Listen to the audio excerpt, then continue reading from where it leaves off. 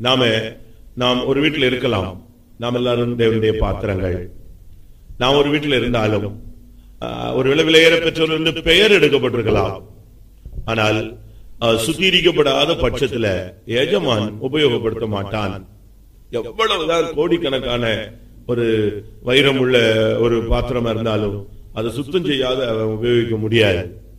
அதனால நாம் சபையில இருக்கலாம், ஊழியத்தில் இருக்கலாம், விசுவாசிகளா இருக்கலாம், அபிஷேகம் பெற்றவர்களா இருக்கலாம், நல்ல சபைக்கு உதவியாளர்களா இருக்கலாம், புதியவர்களாக இருக்கலாம், சத்தியத்தை அறிந்தவர்களாக இருக்கலாம்.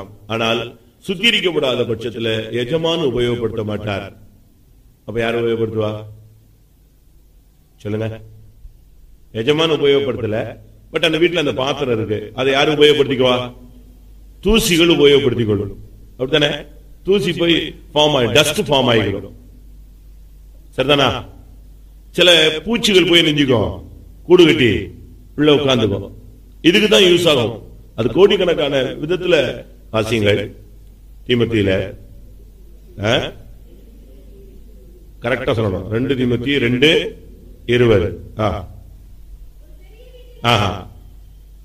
சுத்திகரிக்கப்படாததும் சுத்திகரிக்கப்பட்டதும் பரிசுத்தமாக்கப்பட்டதும் எஜமான்.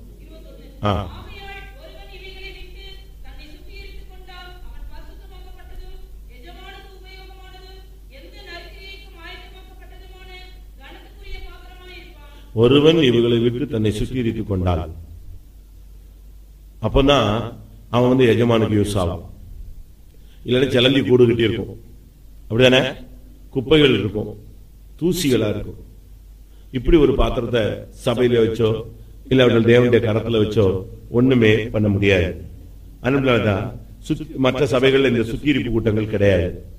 அப்படியே வச்சாலும் சோத்திரம் சோத்திரம் முடிச்சிருவாங்க. ஆனா நம்ம அப்படி அல்ல. சுத்திகரிப்புக்கு நம்ம அதிகமான நேரத்தை கொடுக்கிறதுக்கு பல காரணங்கள் உண்டு. அதாவது ரட்சிக்கப்பட்டாச்சு, பரிசுத்தாய் பெற்றாச்சு, இனிமே என்ன சுத்திகரிப்பு அப்படிலாம் நம்ம யோசிக்கலாம். அப்படி அல்ல. ராஜாவுக்கு முன்பாக நிற்க வேண்டுமானால் ராஜஸ்திரியாக மாற வேண்டிய ஒரு பெண் 365 நாள் சுத்திகரிக்கணும். வருஷத்துல எத்தனை நாள் தான் இருக்கு? 365 நாள் தான் இருக்கு. ஆனா 365 நாள் அவ என்ன செய்யணும்? தன்னை சுத்திகரிக்கணும். அதுக்கு பிறகு போய் அவ ராஜாவிடத்தில் நின்று ராஜா இரக்கம் பாராட்டி பொற்செங்கோலை நீட்டினால் அவள் யாரு? ராஜ ஸ்திரீ. வாசிங்க எஸ்தரின் புஸ்தகம் 2:15. தப்பு என்னத்தையாவது வாசிக்க கூடாது கூட்டத்தில்.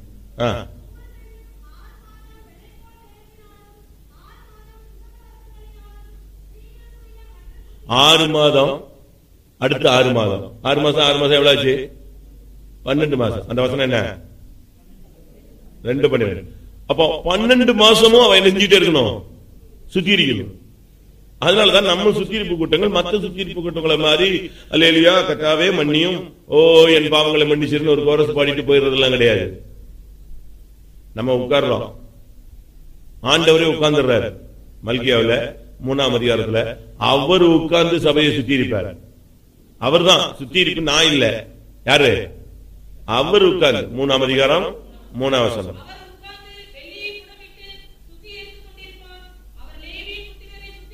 அவர் உட்கார்ந்து லேவியின் புத்திரரை சுத்திகரிப்பார். அதனால இந்த சுத்திகரிப்புங்கிறது ரொம்ப முக்கியம், மஸ்ட். அது ரொம்ப அவசியம். அது இல்லாம ஒருத்தர் விசுவாசி ஊழியக்காரன் சொல்லிட்டு எல்லாம் சுத்திட்டு இருக்கிறதுல அர்த்தம் கிடையாது. அதனாலதான் நாங்க வருஷ கடைசியில இல்லாட்ட 3 மாசத்துக்கு ஒரு ட்ரிப்பு, 2 மாசத்துக்கு ஒரு ட்ரிப்பு நம்மள தாழ்த்தி உட்கார்ந்து கிளியர் பண்றோம். வாரம் நம்ம ராபோஜனம் கொடுக்கறது இல்ல. அப்படிங்கும்போது அந்த ராபோஜனத்தினுடைய புனிதத்தன்மையும் போயிருது, ஜனங்களுக்கு இருக்கிற அந்த தெய்வ பயமும் போயிட்டு அவங்களுக்கு அந்த போராட்டமாயிரும். அப்ப அது கொஞ்ச நாள் அசட்டை பண்ணிடுவாங்க. அதுக்குதான் உட்கார்ந்து சுத்திகரிச்சு கழுவி அழுது கண்ணீரோடு தேவனுடைய பாதத்துல விழுந்து கதறி கதறி எல்லாம் நம்முடைய ஜீவித்தை அப்படியே முற்றிலும் சரண்டர் பண்ணி டோட்டலா ஒரு சேஞ்ச். அதோட நமக்கு பாவம் உண்டுங்கிற அந்த ஆவி போய் பாவம் இல்ல, கர்த்தர் நமக்கு இறக்கம் பாராட்டினான், அந்த லெவலுக்கு வரும். அதான் இந்த சுத்திகரிப்பு துவக்க கூட்டணுங்கிற போது பாருங்க, பைபிள் ஸ்டடி நார்மல் கிரௌடு கூட இல்ல. அதாவது ஜனங்களுக்கு ஆசீர்வாத கூட்டம் இப்ப அனௌன்ஸ் பண்ணுங்க, ஆசீர்வாதத்தின் பெருவிழான்னு சொல்லுங்க, எல்லாம் மத போய் வருவாங்க. என்னன்னா தூக்கி அப்படி கொடுத்துறான் போல் இருக்கு. அப்படி அல்ல. ஒரு சபையினுடைய கெப்பாசிட்டி தெய்வீகத்தை பார்க்கணும்னா எங்கதான் பார்க்கலாம்? சுத்திரிப்படலாம் பார்க்கலாம். ஒரிஜினல் அந்த சர்ச்சினுடைய வளர்ச்சி எப்படி இருக்கு, அந்த ஜனங்க எவ்வளவு சுத்திகரிக்க ஆசைப்படுறாங்களோ அவ்வளவுக்கு அவ்வளவு அவங்க அந்த சபை எப்படி இருக்கு, வருகைக்கு ஆயத்தமா, தேவனோடு நெருங்க ஆயத்தமா இருக்குன்னு அர்த்தம். சரி, விடுவோம். அதனால முதலாவது நம்முடைய பாயிண்ட் என்னன்னா, தேவன் சுத்திகரிச்சாதான் நம்ம அவருக்கு உபயோகப்படுத்தப்பட முடியும். சுத்திகரிக்கப்படாம இருந்து நானா இருந்தாலும் சரி, நீங்களா இருந்தாலும் சரி, தேவன் உபயோகப்படுத்த மாட்டாரு, யூஸ் பண்ண மாட்டாரு. சும்மா நம்ம வருவோம், காணிக்கை கொடுப்போம், கூட்டத்தில் இருப்போம், போவோம். ஆனா தேவன் யூஸ் பண்ணணும்னா இவைகளை விட்டு ஒருவன் சுத்திகரித்துக் கொண்டால் அவன் பரிசுத்தமாக்கப்பட்டதும் எஜமானுக்கு உபயோகமானதும் எந்த நற்கிரியை செய்ய ஆயத்தம் உள்ளவன்மா பாத்திரமாய் மாறுகிறார். அப்ப சுத்திகரிச்சாதான் எஜமான் கையில் எடுப்பார். அதனால நல்ல ஒரு சுத்திகரிப்பு. நான் எதிர்பார்க்கிற சுத்திகரிப்பு சபையில வரல, நான் துக்கப்பட்டு இருந்து பிரயோஜனம் இல்லை. நீங்க எதிர்பார்க்கிற சுத்திகரிப்பு நமக்கு நடக்கலையே அப்படின்னு எதிர்பார்த்துட்டு துக்கப்பட்டு போறது. ரெண்டு பேரும் எதிர்பார்ப்பையும் ஓரம் கட்டிட்டு தேவன் நம்ம எந்த அளவு நம்ம சுத்திகரிப்புன்னு எதிர்பார்க்கிறாரோ அந்த அளவு என்ன செய்யணும்? உட்காரணும். நீங்க கூட்டம் வந்து 2, 8, 9 க்ளோஸ் ஆயிடும் ஈஸியா. அது பிறகு வீட்டுக்கு போய் நீ உட்காரணும், காலையில உட்காரணும். ஆண்டவரே, இந்த வருஷத்தின் கடைசி வந்துட்ட, இத்தனை வருஷம் உங்களுடைய கிருபையில வந்தாச்சு. நான் பிறந்ததுல இருந்து இந்த நொடி வரை அறிந்தோ, இந்த நாராயணசாமி கோயிலுக்கு போயிருக்கீங்களா? நாம அடிச்சிருப்பாங்க, பாத்திருக்கீங்களா? நாமம் ஐயா வழி பாத்திருக்கீங்களா? தெரிந்தோ தெரியாமலோ, அறிந்தோ அறியாமலோ, புரிந்தோ புரியாமலோ நான் செய்த எல்லாவற்றையும் ஐயா பொறுத்து மெய்யாய் மாற்றி சொல்லுவான். தெரிஞ்சோ தெரியாமலோ, அறிஞ்சோ அறியாமலோ, எப்படியோ நடந்துருச்சுனாலும் சரி, ஐயா அதை என்ன செய்யணும்? ஐயா அதை பொறுத்துட்டு அதை மெய்யாய் மாற்றணும், அப்படியே மாத்திரணும்.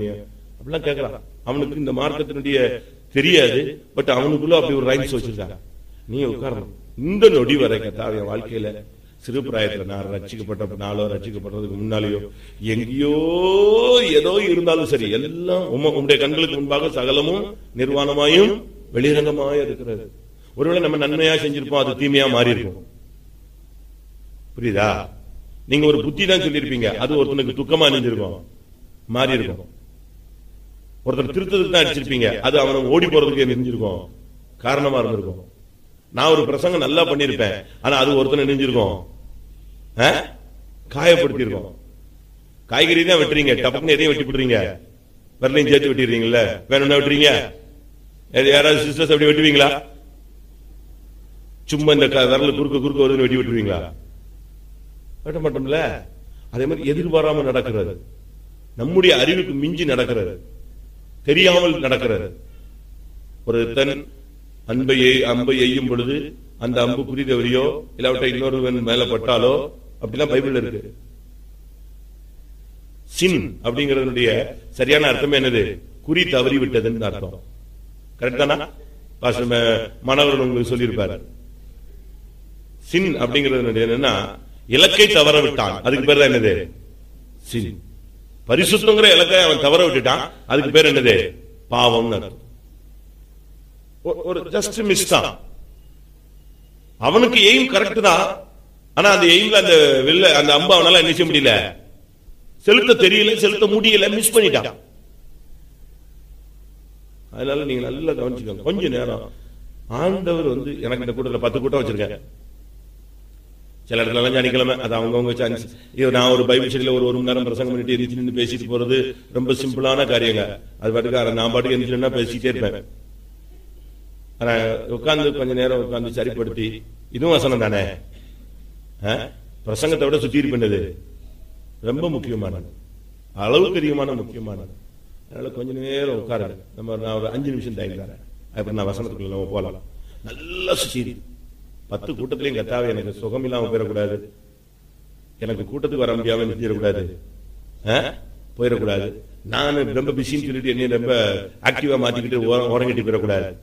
10 கூட்டத்திலையும் உட்காரணும். நான் வீட்டுக்கு போனாலும் சரி, வெளியே இருந்தாலும் சரி, எனக்கு உள்ள ஒரு சுத்தி இருப்பு நீங்க கட்டளை. அது வந்துருச்சுன்னா ஒரே கூட்டம் போதுங்க. அந்த சுத்திகரிப்பின் ஆவிங்கிறது உள்ள வந்துருச்சுன்னா அதுக்கு எது தேவை? எவ்வளவு நேரம் தேவையில்லை, 10 கூட்டம் தேவையில்லை, ஒரே கூட்டம் முடிஞ்சிருச்சு, அவ்வளவுதான். அவன் கிளியர் ஆயிடுவான், அவனுடைய மைண்ட் சரியாயிடும், சரீரம் சரியாயிரும், திட்டுப்பட்டு போன காரியங்கள் எல்லாம் சரியாயிரும், ஆவில ஆத்மாவில சரீரத்துல எல்லாச்சும் ஒரு விடுதலை கிடைச்சிடும், ஃப்ரீ ஆயிடும். அது பிறகு அந்த 10 கூட்டங்கிறது அவனுக்கு வந்து ரொம்ப சிம்பிளா தாண்டிட்டு போயிட்டாரு. யோமனுமா தேவன் உன்னை சுத்தி என்னையும் உன்னையும் சுத்திகரித்தாதான் அவர் உபயோகப்படுத்த முடியும், இல்லைன்னா ஒன்னும் சான்ஸ் இல்லை. அதனால உங்க அறிவில பாவங்கிறது தேவனுடைய பார்வையில அது ஒரு சாதாரணமா இருக்கலாம், உங்க பார்வையில நல்லதுன்னு சொல்றது தேவனுடைய பார்வையில பெரிய பாவமா இருக்கலாம். நீங்க பைபிள்ல படிச்சு பாருங்க, பெரிய பெரிய பாவம் செஞ்சவங்களுக்கு தான் நியாய தீர்ப்பு இல்ல, சின்ன சின்ன காரியம் செஞ்சவங்களுக்கு என்ன இருக்கு? பயங்கரமான நியாய தீர்ப்பு. நான் இந்த கூட்டத்தில் ஃபர்ஸ்ட் பேசுறதுக்கு ஆவியானவர்கள் ஏவப்பட்டது நியாய தீர்ப்பு தான். நீங்க 20 நியாய தீர்ப்புன்னு ஒரு புக்கு கூட படிச்சுட்டு இருப்பீங்க, அந்த சப்ஜெக்ட்டுக்கு நான் போல, அதுல இது இருக்கான்னு எனக்கு தெரியாது, அந்த புக்கு நான் படிச்சது இல்லை. நம்ம வசனத்தின் அடிப்படையில் நம்ம போகலாம் நியாய தீர்ப்புக்குள்ள. அதனால இப்ப ஒரு ஜெபம் பண்ணுங்க. நான் கூட யோசிச்சேன், நம்மளதான் மன்னிச்சிட்டார்ல, ரட்சிக்கப்பட்டுட்டல, ஊழியத்துக்கு வந்துட்டல, அப்ப கொஞ்ச நாள் இல்ல, நான் அடிக்கடி சொல்லுவேன் போன ராபோஜனத்துல இருந்து இந்த ராபோஜனம். இப்ப இன்னைக்கு யோசிச்சேன், இல்ல நமக்கு ஒரு ஃபைனல் செட்டில்மெண்ட் வரணும்னு சொன்னா ஆரம்பத்துல இருந்து நெஞ்சிடணும். ஒருவேளை 2 வருஷம் கழிச்சுதான் அந்த சிறைச்சாலையில இருந்ததான பானபாத்திரக்காரனுக்கு என்ன வந்துச்சு? தான் செய்த காரிய நினைவுல வந்துச்சு. அதுபோல நம்ம செஞ்சது தெரியாம அப்படியே மறைஞ்சே போய் கடந்த நியாய தீர்ப்புல வந்து புஷ்ன்னு வந்து நின்றுச்சுன்னா விஸ்வரூபம் எடுத்து அர்த்தமில்லாம போடும். அதனால ஆண்டவரே, நான் பிறந்ததுல இருந்து, நான் பிறந்ததே எதுல தான் பிறந்தோம்? துர்க்குணத்தில் உருவானேன், என் தாய் என்னை பாவத்தில் கற்பம் தரித்தாள். ரட்சிக்கப்பட்டோம், திருப்பி பாவம் செய்யறோம் அப்படின்னு என்ன அர்த்தம்? மனம் திரும்புவது சரியா என்ன செய்யல, நடக்கல. பாவத்துக்கு அடக்காராதனை சரியா நடக்கல. அதனாலதான் அடக்காராதனை சரியா நடந்திருந்தா ஸ்மெல் அடிக்காது, அப்படித்தானே? அடக்காராதனை சரியா இருந்தா எது வராது? பணநாற்றம் எடுக்க போறது இல்ல. ஏன் மறுபடியும் நம்முடைய ஜீவிதத்துல தோல்விகளும் தொலைவிலும் வருது? அடக்காராதனை சரியா என்ன செய்யல, ஒன்னும் மரணம் சரியா நடக்கல, இல்லாட்டா அடக்காராதனை சரியா நடக்கல, சரியா புதைக்கல. கொஞ்ச நேரம் உட்காரும், நான் ஒரு 3 நிமிஷம் டைம் தரேன், எல்லாரும் கண்களை மூடுவோம். ஆண்டவருடைய சமூகத்துல, கர்த்தாவே, என்ன நான் சுத்திகரிக்கிறதை விட நீங்க என்னை சுத்திகரிங்க ஆண்டவரே. ஹல்லேலூயா. எல்லாரும் கொஞ்ச நேரம் உள்ளத்தின் ஆழத்துல இருந்து ஜெபிங்க, போதும். அடுத்த ஸ்டெப்புக்கு போகலாம். ஆண்டவரே, தா தா தா தா தா தா தா தா தா தா தா தா தா தா தா. अरे मैं करा वाली बात करा दी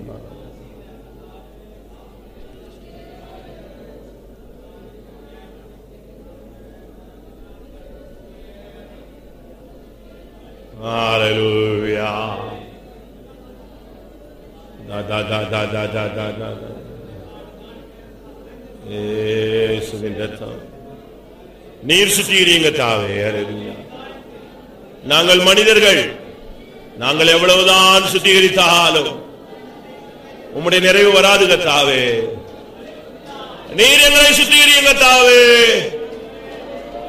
நீர் எங்களை கழுவும், அப்பொழுது நாங்கள் வெண்மையாவோம், உம்மை போல மாறுவோங்க தாவே. இயேசுப்பா,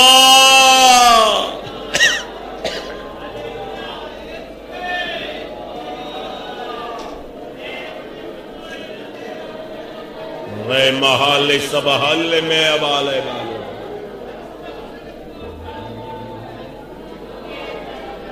यीशुवे.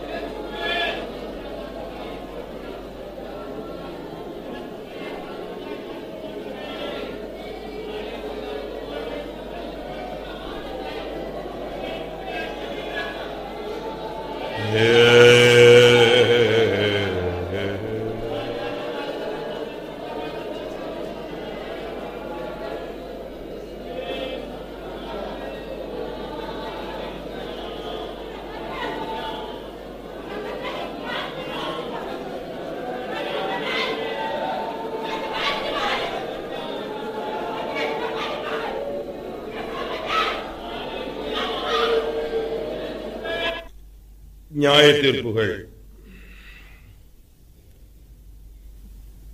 எதுக்கெல்லாம் நியாய தீர்ப்பு இருக்கு? நீங்க படிச்சிருப்பீங்க, கேட்டிருப்பீங்க. கொஞ்சம் நம்ம வேற ரூட்ல போலாம். முதலாம் சாமுவேல் 3ஆம் அதிகாரம் 13ஆம் வசனம்.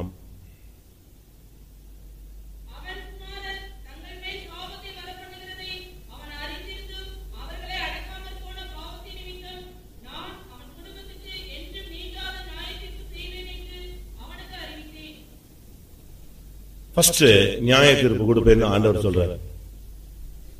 நியாய தீர்ப்பு செய்வேன், நீங்காத நியாய தீர்ப்பு. ஃபர்ஸ்ட் தேவன் சொல்ற ஒரு வார்த்தை. பல விதங்களில் தேவன் நியாயம் தீர்த்திருந்தாலும் நம்ம சுத்திருப்புக்கு நம்ம பக்தி விருதிக்கு இதை எடுத்துக்கலாம். இது எல்லாருக்கும் நமக்கு தெரிஞ்சது. இந்த வசனம் எல்லாருக்குமே என்ன செய்யும்? பிள்ளைகளை அடக்காமல் போன பாவம். நான் சொல்றது பலருக்கும் கொஞ்சம் வித்தியாசமாவே புரிஞ்சுக்கிறாங்க. பிள்ளைகளை கண்ட்ரோல் பண்றேன்னு சொல்றாருன்னு சொல்லு. நான் சொல்லல, யார் சொல்றா? பைபிள் சொல்றத நம்ம சொல்றோம். நான் உங்க பிள்ளை சரியில்லைன்னு பைபிள் சொல்லிட்டு நான் சொல்றேன். அவர்களை அடக்காமல் போன பாவம். அவங்க வளர்ந்துட்டாங்கன்னு சொல்றோம், படிச்சுட்டாங்கன்னு சொல்றோம், சின்ன பிள்ளைங்க இல்லைன்னு சொல்றோம். அது இல்லைன்னா இன்னொன்னு சொல்லிடுறோம், ரொம்ப சின்ன பிள்ளைங்க, அது இப்பவுமே நம்ம எப்படிங்க அப்படி இப்படின்னு சொல்றோம். அதுக்கு எல்லாமே பல சாக்கு போக்குகள் நம்ம சொன்னாலும், பிள்ளைகளை அடக்காம போனது பெற்றோருடைய பெரிய குற்றம். அந்த பிள்ளை யாராவது அடிச்சுட்டானா ஓடி போய் சண்டை போடுறிய, அப்படித்தானே? அப்ப மட்டும் பிள்ளைங்கிற ஒரு பாசம் வரும். பாசத்தினுடைய இல்லாட்ட அன்பினுடைய ஒரு வெளிப்படுத்தல் என்னன்னு சொன்னா கண்டிப்பது, அடக்குவது. தகப்பன் எந்த பிள்ளையை நேசிக்கிறானோ அந்த பிள்ளையை என்ன செய்கிறான்? அந்த பிள்ளையை சிக்ஷிக்கிறான். அப்படித்தான் பைபிள் சொல்லுது. அப்ப அன்பின் அடையாளம் தான் என்னது? சிக்ஷிப்பு. அப்ப சிக்ஷிப்புங்கிறது இல்லைன்னு சொன்னா நீ அந்த பிள்ளை என்ன செய்யல, கையை கழுவி விட்டுட்ட, நேசிக்கலன்னு. ஆனா நீங்க என்ன நினைக்கிறீங்க? நம்ம பிள்ளைகளை நேசிக்கிறோம், அதனாலதான் நம்ம அடிக்கிறது இல்லை அப்படின்னு. அப்படி அல்ல. அந்த பிள்ளையை நீ பாவத்துக்கு ஒப்பு கொடுத்துட்டேன்னு அர்த்தம். அதுக்காக நீங்க ஓடி போய் எப்ப பார்த்தாலும் டொக்கு டொக்குன்னு அடிச்சுக்கிட்டு கழுத்து பிடிச்சுக்கிட்டு அப்படிலாம் இருக்க கூடாது. அப்படி ஒரு சகோதரர் ரொம்ப டென்ஷன் ஆவார். அட்டினா சாதாரண அடி அடிக்க மாட்டான். அவன் ஒரு பிள்ளைகளும் அவன் கண்ட்ரோல்லே கிடையாது. இன்னைக்கு ஒரு சகோதரன் ரொம்ப வைராக்கியமான ஆள், நல்ல மனுஷன், பரிசுத்தவான். ஆனா பிள்ளைகள் விஷயத்துல தனக்கு இருக்கிற அந்த பரிசுத்தம் யார்கிட்ட இருக்கணும்னு எதிர்பார்ப்பாரு. நீ இவ்வளவு நாள் அடிபட்டு வாழ்க்கையில தெளிவாகி இன்னைக்கு ஒரு தெளிவு வந்திருக்கிற. ஆனா அதுக்காக அந்த பிள்ளைகளை பைபிள்ல சொல்லி இருக்கு, பிள்ளைகளை நீ அடிக்கலாம், ஆனா கொல்லும்படியா என்ன செய்யக்கூடாது, அடிக்கக்கூடாது. அவனை திருத்துற அளவுதான் செய்யணும். இவன் பயங்கரமா அடிப்பான். நான் ஒரு நாள் அவங்க கிராமத்துல நிக்கிறேன், ஒரு இந்து திருவிழா போகுது. அவங்க பையன் ஃபுல் டான்ஸ்ல போய்கிட்டு இருக்கான். அதுல இவர் டென்ஷன் ஆகுறாரு. அவன் வீட்டை விட்டு போய் எத்தனை வருஷம் ஆச்சு. இவர் அடி தாங்க முடியாம பெண்டகோஸ்தை விட்டு போய் வீட்டையும் விட்டு போய் அவன் போயிட்டான். வீட்டை விட்டு போய் அதே ஊர்ல இன்னொரு இடத்துல தனியா இருக்கான், கல்யாணம் கட்டாம, சின்ன பையன். அவன் இந்து கோயில்ல ஆடிட்டு போறான், இவர் வீட்டு வாசல்ல ஆடுறான். நானும் நிக்கிறேன், அந்த போறான் பாருங்க, அவன் தான் என் பையன் சொல்றாரு. ஒண்ணும் பண்ண முடியல. அப்படி செய்யக்கூடாது. நம்முடைய சரியான விதத்துல அடக்கணும். இவன் அவிசுவாசி கிடையாது, ஏழி, ஒரு பிரதான ஆசாரி. இவனுக்கு தம் பிள்ளைய கண்ட்ரோல் பண்ணக்கூடிய சக்தி இல்லை. இதுக்கு காரணம் நான் சொல்றேன். 1 சாமுவேல் 2:29 கடைசி பகுதியில கர்த்தர் அதை எப்படி நீ கணிச்சிருக்கிறார் பாருங்க. நீ என்னை பார்க்கிலும் உன் குமாரரை மதிப்பானே. நீ என்னைய காட்டிலும் யார மதிச்சிட்ட? நல்லா கவனிங்க, நான் கொஞ்ச நேரம் தான் பேசுவேன்.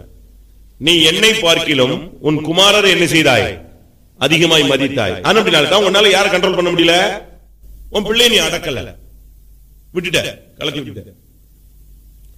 அதனால்தான் பைபிள்ல சொல்லுது, என்னை காட்டிலும் மற்ற எதையும் அதிகமாய் ஒருவன் நேசித்தால் அவன் எனக்கு பாத்திரன் அல்ல. இது புதிய ஏற்பாட்டுல. ஆனா பழைய ஏற்பாட்டிலே சொல்றாரு, நீ என்ன காட்டிலும் உன் குமாரனை ரொம்ப மதிச்சிட்ட. தெய்வத்துக்கு கொடுக்க வேண்டிய மதிப்பு, மரியாதை, பாசம், அன்பு, கனம், மகிமை, இத யாருக்கு கொடுத்துட்டாங்க? தன் பிள்ளைகளை கொடுத்துட்டாங்க. கடைசியில் அந்த பிள்ளைங்க எப்படி போயிட்டாங்கன்னா பிசாசின் மக்களாய் போனார்கள்.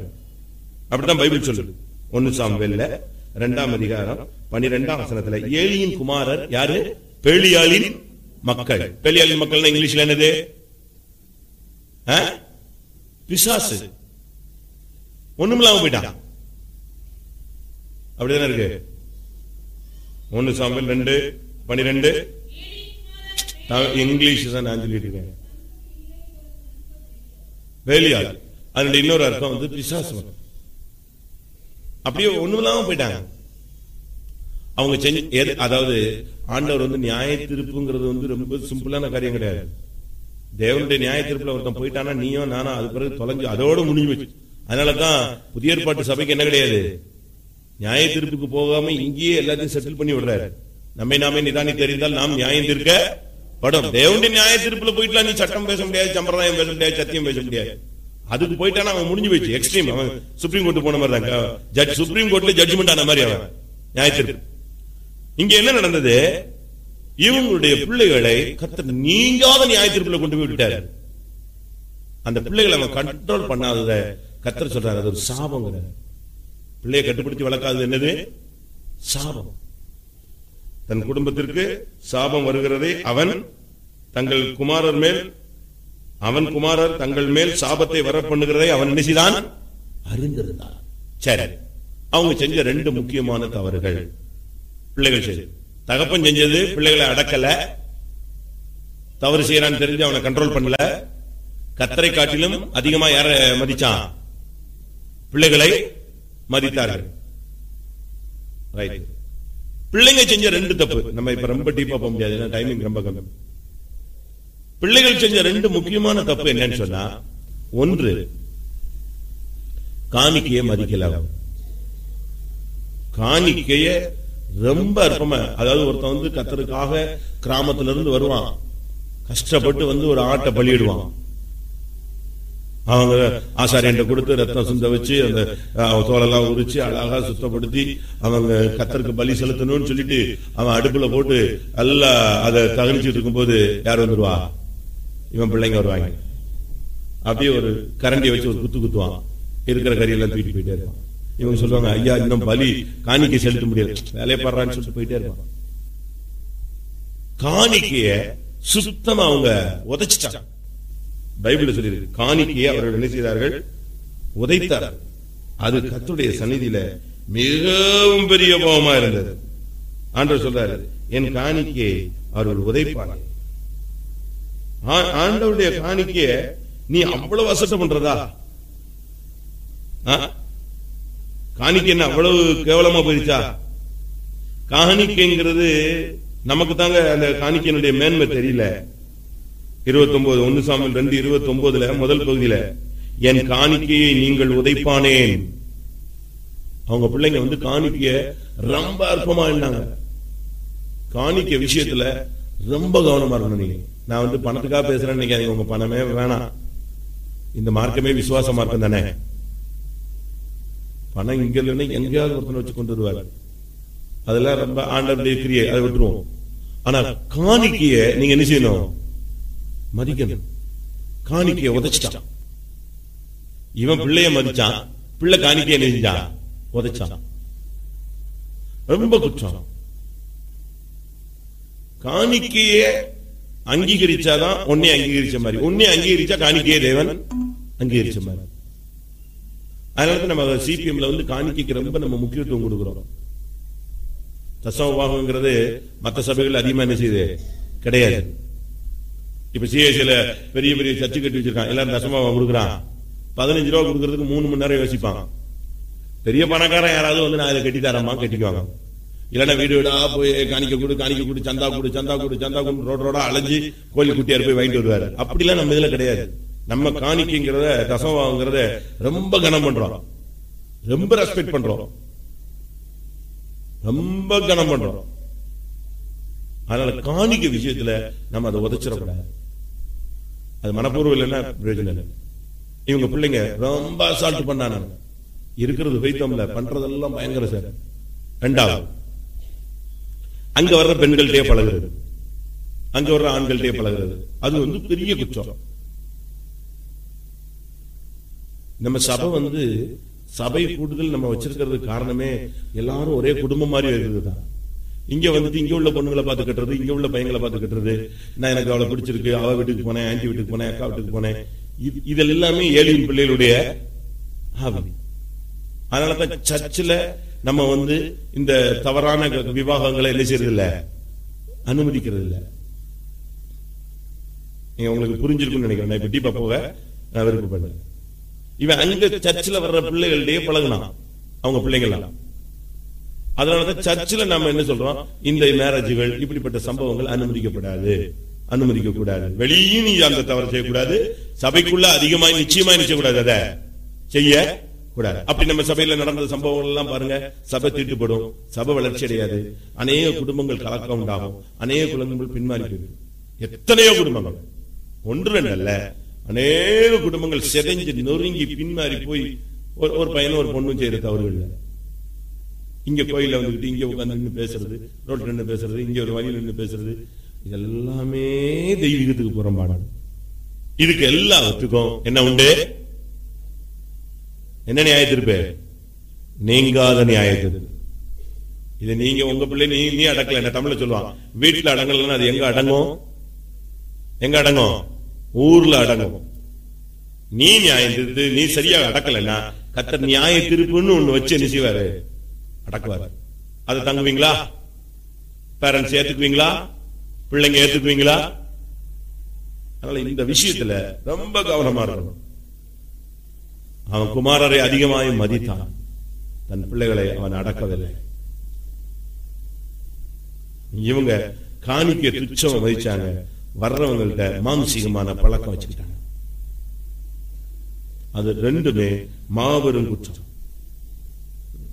பிள்ளைகளை ஒன்னால அடக்க முடியலையா? சரி, பேருக்கு பிள்ளைய நீங்க வச்சிருக்கீங்க,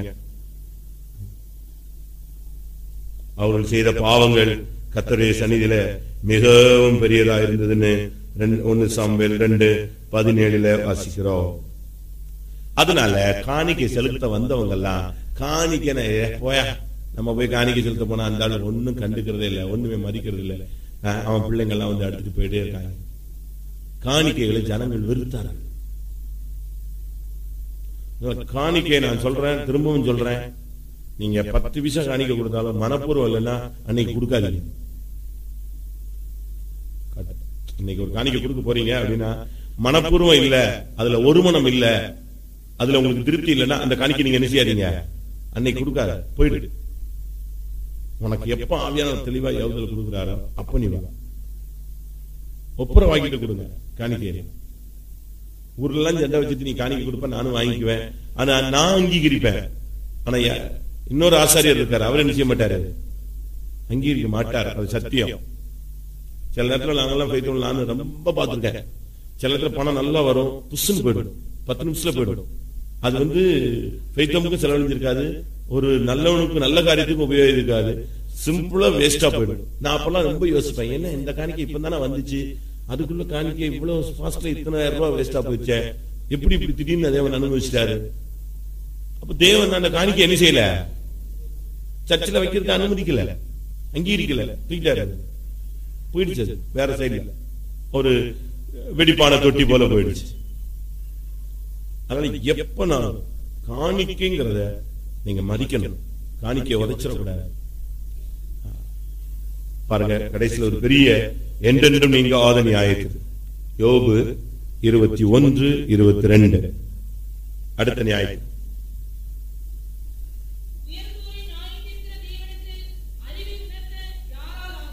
உயர்ந்தோரை நியாயம். நமக்குள்ள நம்ம எல்லாருமே தாழ்மை உள்ளவர்களா இருக்கணும். தாழ்மை உள்ளவர்களுக்கு அவர் கிருபை அளிக்கிறார். 10 ரூபாய் கிடைச்ச உடனே அப்படியே மிதந்துடக்கூடாது. என்ன வந்தாலும் நீ உன்னை தாழ்த்திக்கிட்டே இருக்கணும். உயர்ந்தோரை அவர் என்ன செய்கிறார், நியாயம் தீர்க்கிறார். நீங்க பெருமை பாராட்டுறதுக்கு நமக்கு என்ன இருக்கு? நாசியில சுவாசம், நம்முடைய சுவாசத்தை அவர் எங்க வச்சிருக்காரா, தன்னுடைய கையில வச்சிருக்காரு. அப்படி இந்த என்னது குளுக்கோஸ் ஏறிக்கிட்டே இருக்கும், அப்படி அமுக்கி விட்டாங்கன்னா ஒண்ணுமே ஏறாது. ரத்தம் இறங்கி ஏறிக்கிட்டே இருப்பாங்க. அந்த இதை ட்ரிப் பண்ணி விட்டீங்கன்னா என்ன செய்யாது, அவன் போயிடுவான். ஆக்சிஜன் ஏற்றிட்டு இருக்கிறது கப்புன்னு அமைக்கிட்டான போதும், முடிஞ்சு போச்சு, ஆட்டம் க்ளோஸ். மனுஷனுடைய ஜீவ சுவாசத்தை தன்னுடைய கையில வச்சிருக்கிறவர் அவர். உயர்ந்தோரை அவர் நியாயந்திருக்கிறார். உயர்ந்தோர் சொன்னா நம்ம ரொம்ப தாழ்வுல இருந்தவர்கள். நம்முடைய தாழ்வில் நம்ம நினைத்தவரை நம்முடைய உயர்வில் அவர் நம்ம என்ன செய்யறது இல்ல, நினைக்கிறது இல்ல. அப்ப நம்ம இந்த வருஷத்துல எத்தனை இடத்துல நம்ம மேன்மை பாராட்டிருப்போம், எத்தனை இடத்துல நம்ம உயர்த்தி காட்டியிருப்போம். யோசிச்சு பாருங்க. நீங்க ஃபீல்டுல போறவங்க, நான் ஃபெய்த்தம்ல இருக்கிறவன், நீங்க மனுஷரை சந்திக்கிறீங்க, சொந்தக்காரங்களை சந்திக்கிறீங்க, பல பங்கனை சந்திக்கிறீங்க, பல விதமான சூழ்நிலைகளை சந்திக்கிறீங்க, பலதரப்பட்ட பாதையில நீங்க நடத்தப்படுறீங்க. இந்த பாதைகள்ல நம்முடைய நினைவுகள் எப்படி உயர்ந்திருந்தது, நமக்குள்ள வந்த பெருமை என்ன? அழகுல பெருமை வரலாம், அறிவுல பெருமை வரலாம், ஆஸ்தியில பெருமை வரலாம், திறமைகள்ல பெருமை வரலாம், ஜாதி பெருமையோ படிப்பு பெருமையோ பல விதமான காரியங்கள்ல பெருமை தான். அது பெருமை எப்படி உள்ள வரும்னு சொல்ல முடியாது. ஒருத்தன் ஒரு பெரிய பில்டிங் கட்டிட்டான், ஒரு அரண்மனை தொங்கு தோட்டத்தை கட்டிட்டான், ஹேங்கிங் கார்டன். யாரு? உலக அதிசயங்களில் ஒன்றான தொங்கு தோட்டத்தை கட்டிட்டான். கட்டி முடிச்ச உடனே என்ன சொன்னா, இப்ப நான் இந்த ஃபெய்த்தம் கட்டினா நான் ஒரு 10 வருஷம் கழிச்சு கேட்டா சொல்லுவேன், சிவகாசி நான் தான், சாரி திருத்தங்கள் எடுத்துக்கலாம், திருத்தங்கள் அப்படின்னு சொன்னா சொல்லுவேன், நான் தாங்க அந்த ஹாலு கட்டினேன். அது ஒரு விதத்தில் என்னது உண்மை. ஆனா நான் சொல்றதுக்கு எனக்கு என்ன கிடையாது, அருகது கிடையாது, தகுதி கிடையாது. என் காசுல கட்டினேன், நான் போய் வேலை செஞ்சா கட்டினேன். காசு யார் காசு?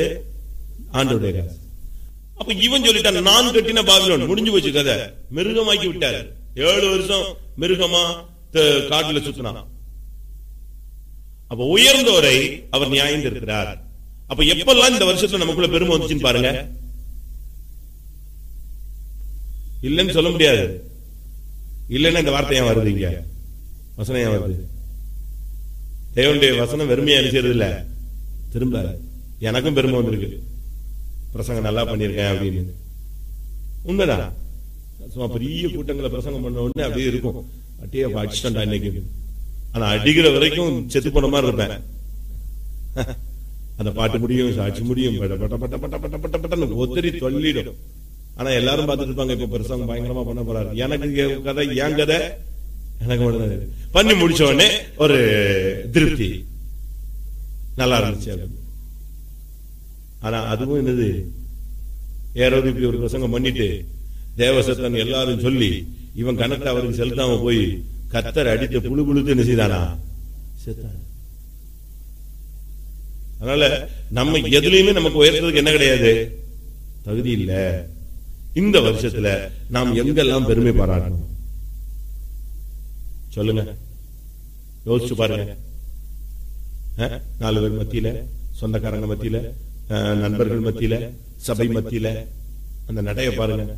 சீயோன் குமாரத்தி கழுத்தை நெரித்து கண்களால் மறுட்டி பார்த்து ஒய்யாரமாய் நடந்தாள், அப்படிதான் பைபிள் இருக்கு. அந்த நடையில கூட என்ன இருக்கு, டிஃபரெண்ட் இருக்கு.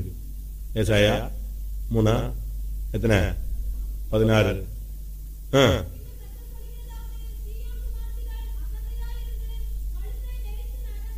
நடையம் ஒழுங்கா நடக்க வேண்டியானே, கழுத்தை தானே நெரிச்சுக்கிட்டே, அப்படி கழுத்தை நெரித்து நடந்து கண்களால்,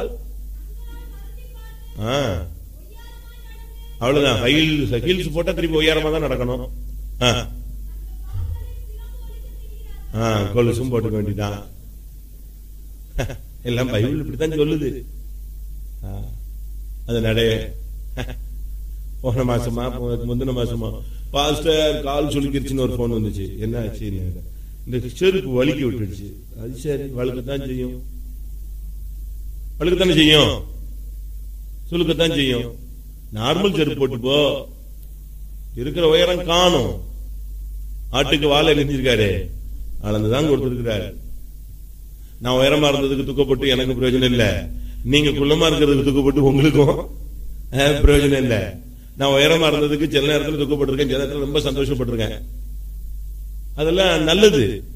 அவருக்கு தெரியும் நம்மளை எந்த இடத்துல எப்படி வைக்கணும்னு அவருக்கு தெரியும். நாம ஏதாவது கற்பனை பண்ணிட்டு சீயோன் குமார்த்திகள் அகந்தையா இருந்து பெருமை பாருங்க. இந்த வருஷத்துல நீங்க எந்தெந்த இடத்துல உங்களை பெருமை பாராட்டினீங்க அதெல்லாம் மன்னிப்பு. இல்லைன்னா அப்படியே போய் அது எதுல போய் நிப்பாட்டிடும், ஜட்ஜ்மெண்ட்ல கொண்டு போய் நிப்பாட்டிடும். தேவன் எதிர்க்கிற ஒரே பெரிய குற்றம் எதுதான்? பெருமை உள்ளவர்களுக்கு தேவன் எதிர்த்து நின்றுவார். வேற ஒருவனையும் எதிர்க்க மாட்டாரு.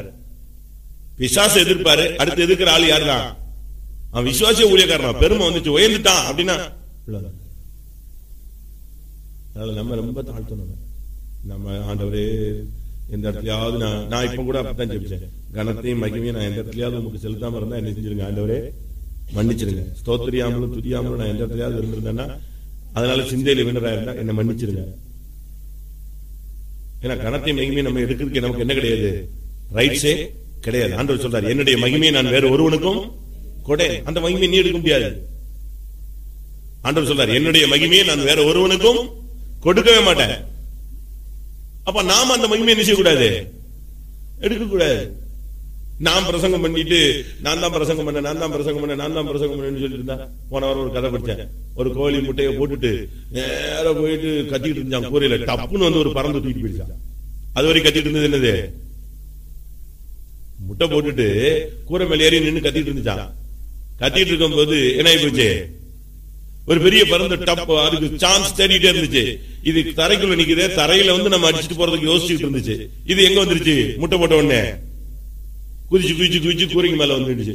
அது ஒரு செகண்ட்ல தரை வந்து அடிச்சுட்டு போறதுக்குள்ள ஓடினாலும் ஓடிடும். இங்க கரெக்டா கூரையில இருந்துச்சு, அடிச்சுட்டு போயிடுச்சான். அதே மாதிரி எப்பெல்லாம் நமக்கு பெருமை வருதோ யார் தட்டிட்டு போயிருவா, விசாரி தட்டிட்டு போயிருவா. இந்த வருஷத்துல பெருமை இருந்துச்சா? பாஸ்டர் போன வாரம் சொன்னார்ல, சில்ட்ரன்ஸ் சாரி டீச்சர்ஸ் மீட்டிங்ல சொன்னார, கவனிச்சீங்களா? டீச்சர்ஸ் மீட்டிங்ல கவனிச்சீங்களா? ஒரு டீச்சர் வந்து எப்பவுமே சாட்சியில வந்து என்ன சொல்லுவோம், ஒரு அம்மா, நான் அற்ப தூசி, நான் ஒரு குப்பை, நான் ஒரு புழு, நான் ஒரு அற்ப தூசி, இப்படித்தான் சாட்சி சொல்லுமா. ஒரு நாள் வந்து பாஸ்டர் எழுதிச்சான், பாஸ்டர் இந்த சண்டே ஸ்கூல் பசங்க அவ்வளவு பேரும் என்னை அற்ப தூசினே கூப்பிட ஆரம்பிச்சிட்டானுங்க. அவர் சொன்னாரு, நீங்க தானமா வார வாரம் என்ன செய்றீங்க, வார வாரம் சாட்சியில் எழுப்பி என்ன சொல்றீங்க, நான் அற்ப தூசின்னா பையங்க இப்ப அதை என்ன செஞ்சிருக்கான், நீ சொன்னதை அவன் என்ன செய்யறான், உனக்கு பேரே வச்சுட்டான். என்ன பேரு? நீ சொன்னதை சொல்லியிருக்கான், இதுல என்ன நீ துக்கப்படுற, ஏத்துக்க வேண்டியதான். நீயா உன்னை தாழ்த்துவ, ஆனா மத்தவனா உன்னை என்ன செய்ய முடியாது, தாழ்த்த முடியாது. இயேசு பிதாவுக்கு சமமா இருப்பதை கொள்ளையாடின பொருளா எண்ணாமல் மனுஷ சாயலாகி அடிமையின் ரூபம் எடுத்து மனுஷ சாயலாக தாழ்த்துங்க. சில நேரத்தில் மனைவி நம்மை தாழ்த்துவா, புருஷன் நம்மை தாழ்த்துவான், பிள்ளைகளே நம்மளை ரொம்ப தாழ்த்திடுவாங்க, நம்ம பெற்றோர்களே நம்மளை டம்மியாக்கி விட்டுருவாங்க, நம்ம ஊழியக்காரங்களே நம்மளை டம்மி பண்ணுவாங்க, நம்ம பாஸ்டர்ஸே நம்மளை ஒண்ணுமில்லாம ஆக்கிடுவாங்க. ஆனாலும் இது ஒரு பாதைன்னு சொல்லி நம்ம என்ன செஞ்சுக்கணும், தாழ்த்திட்டே தாழ்த்தணும். அப்படி நம்ம இருந்தாதான் நியாய தீர்ப்புல இருந்து என்ன செய்வோம், தப்பு. இந்த வருஷத்துல நம்முடைய பெருமைகள் எல்லாம் யோசிச்சு பாருங்க. யோபு 36:17. நான் ஒரு பாயிண்ட் சொல்லிட்டு அடுத்த பாயிண்ட்டுக்கு விளக்கம் கொடுத்ததும் அது யாருக்கோ பண்றாருக்கு, அப்படியே உட்காந்துட்டு அப்படியே தூங்கிறதா. ரோட்ல போறவனுக்கு நான் பேசிட்டு இருக்கேன், நமக்கு தான் பேசுறோம்.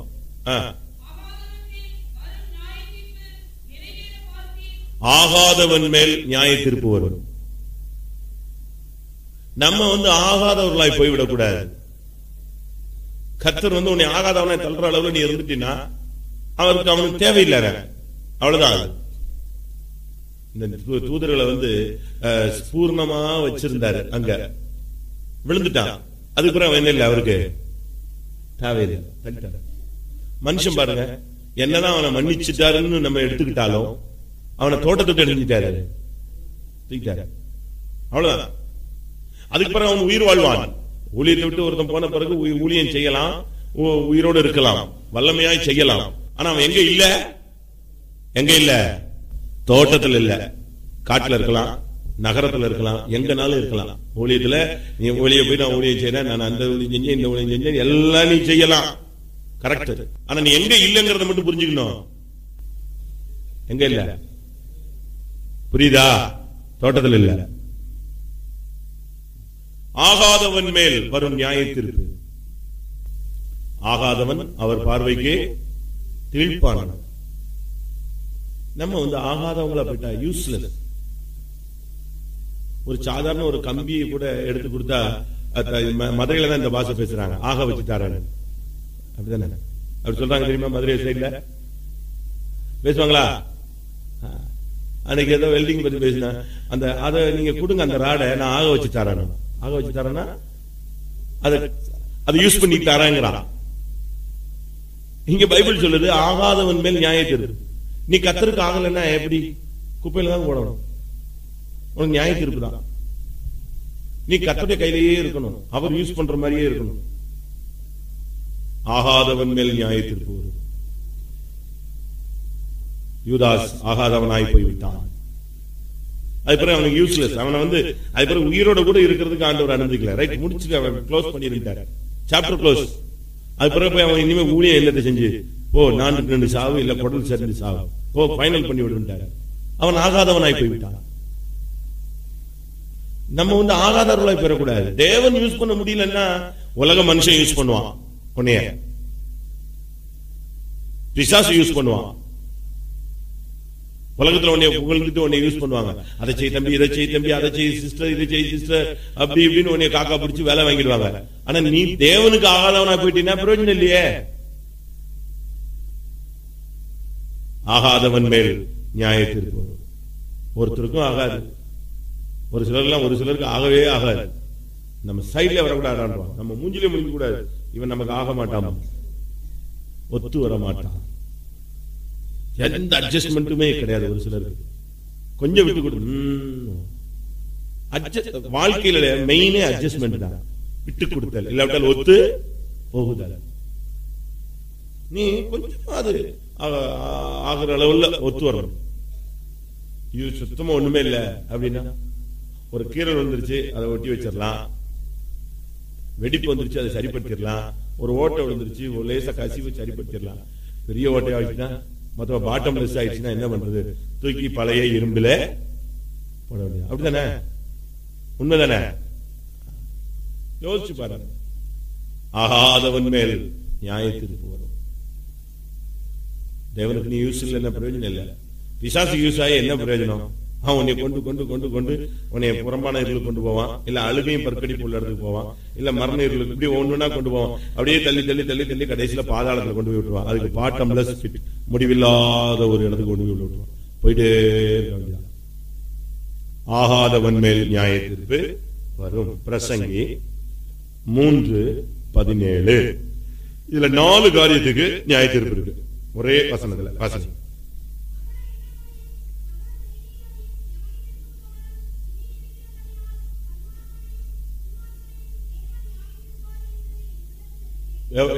யாரெல்லாம்? சகல எண்ணங்கள். நீங்க இப்ப இந்த கூட்டத்தில் உட்கார்ந்து இருக்கீங்க, உங்க எண்ணங்களை கர்த்தர் செய்றாரு, அறிகிறார். கிறிஸ்துவை அறிகிற அறிவுக்கு விரோதமாக எழும்புகிற எந்த எண்ணங்களையும், தாட்ஸ், நீ என்னத்தை நினைச்சுட்டு இருக்கன்னு கர்த்தருக்கு தெரியும். நீங்க இங்கதான் உட்கார்ந்து இருப்பீங்க, ஆனா உங்களுடைய எண்ண அலைகள் எங்க இருக்கு அப்படிங்கிறது யாருக்கு தெரியும்? அதனாலதான் சொல்லிருக்கு சகல எண்ணங்களை. அது நல்ல எண்ணமா, தீய எண்ணமா, அது மாம்சீகமா, தெய்வீகமா, அது மற்றவனுக்கு விரோதமானதா, தேவனுக்கு பகையானதா, உங்களுடைய எண்ணங்கள் பரிசுத்தமா, விசுவாசத்துக்குரியதா, எல்லா எண்ணங்களையும் அவர் நியாயம் தீர்ப்பார். இந்த வருஷத்துல நீங்க எப்படிலாம் எண்ணிக்கிட்டு இருந்தீங்க, எண்ணீங்கன்னா கவுண்டிங் கிடையாது. எண்ணங்கள், தாட்ஸ், நினைவு அலைகள். நீங்க இங்கதான் உட்கார்ந்து இருப்பீங்க, போயிட்டே இருக்கும் அந்த எண்ணங்கள். அப்படியே குழம்பி போய் உலக கவலை, ஐஸ்வர்யத்தின் மயக்கம், அதை எப்படி பண்றது, இதை எப்படி பண்றது, இதை எப்படி பண்றது, இதை எட்டு ஆயிடுச்சு, சோத்திரம் சோத்திரம் சோத்திரம், இப்படி உட்கார்ந்துட்டே இருப்பான். அவன் எண்ணங்கள் கண்ட்ரோல் இல்லை, அவன் பைத்தியமாயிடுவான். எண்ணங்களை நியாயத்திருக்கிறார். அடுத்து என்னது? சகல செய்கைகள், கிரியைகளுக்கு நியாயத்தீர்ப்பு உண்டு. அவனவன் கிரியைக்கு தக்கதான பலன் என்னோடு கூட வருகிறது. உன்னுடைய கிரியைகள் தேவனுக்கு முன்பாக நிறைவுள்ளவைகளாக இல்லை. உன் கிரியைகளை சரிப்படுத்து. அப்ப நம்முடைய கிரியைகளை தேவன் காண்கிறார்.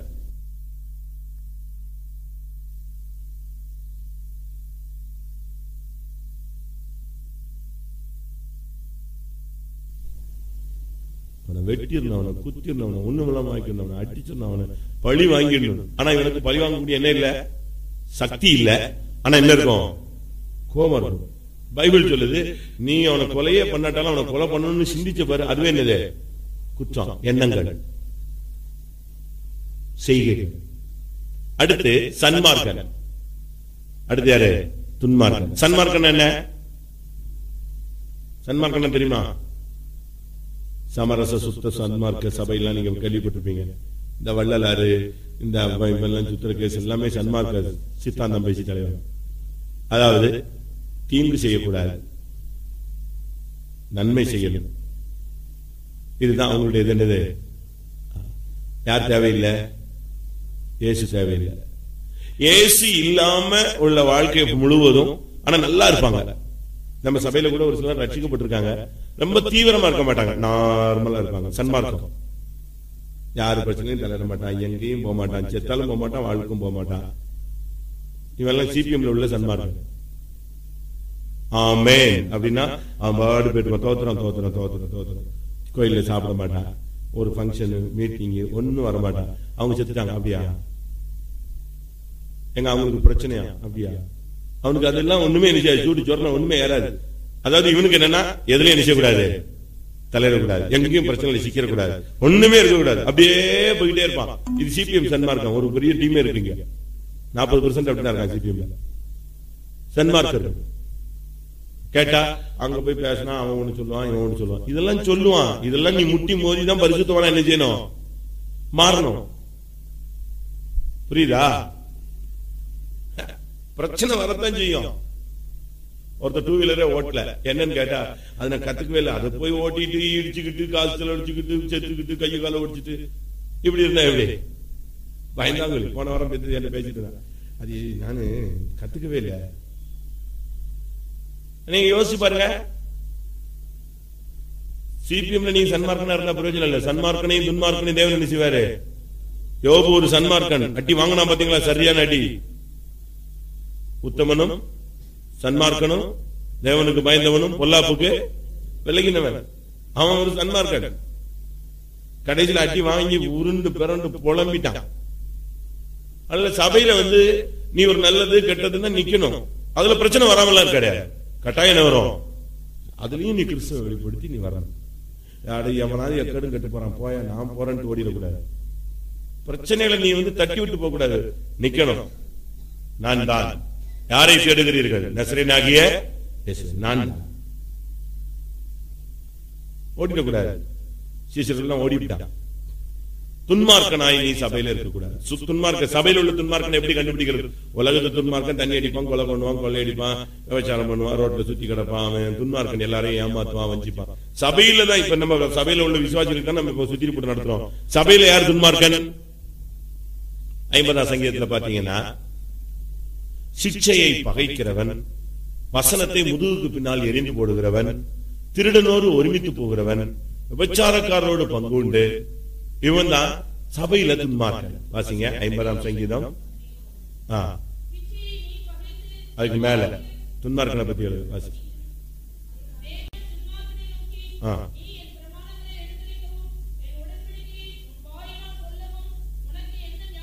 என்ன நியாயம் உண்டு? கேட்கறத கேட்டா பைபிள் வசனம் சொல்லுவான். அப்ப இவன் யாரு? இவன் உலகத்து துன்மார்க்கன் அல்ல. யாரு இவன்? நல்லா புரிஞ்சுக்கோங்க. யாரு இவன்? சபையின் துன்மார்க்கன். வசனங்களை எடுத்து சொல்லுவான். ஆனால் உனக்கு என்ன தகுதி இருக்குங்கிற. அடுத்து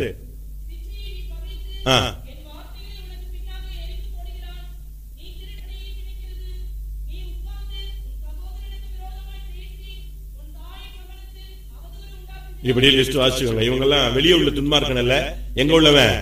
சபையில் உள்ள துன்மார்க்கன் இவன். ஆனா வசனம் சொல்லுவான், அந்த வசனம் இப்படி சொல்லிருக்கு, இந்த வசனம் இப்படி சொல்லிருக்கு, அந்த பாஸ்டர் இப்படி பிரசங்கம் பண்ணார், இந்த பாஸ்டர், அதெல்லாம் ரொம்ப கீழே அப்சர்வ் பண்ணிக்குவான்.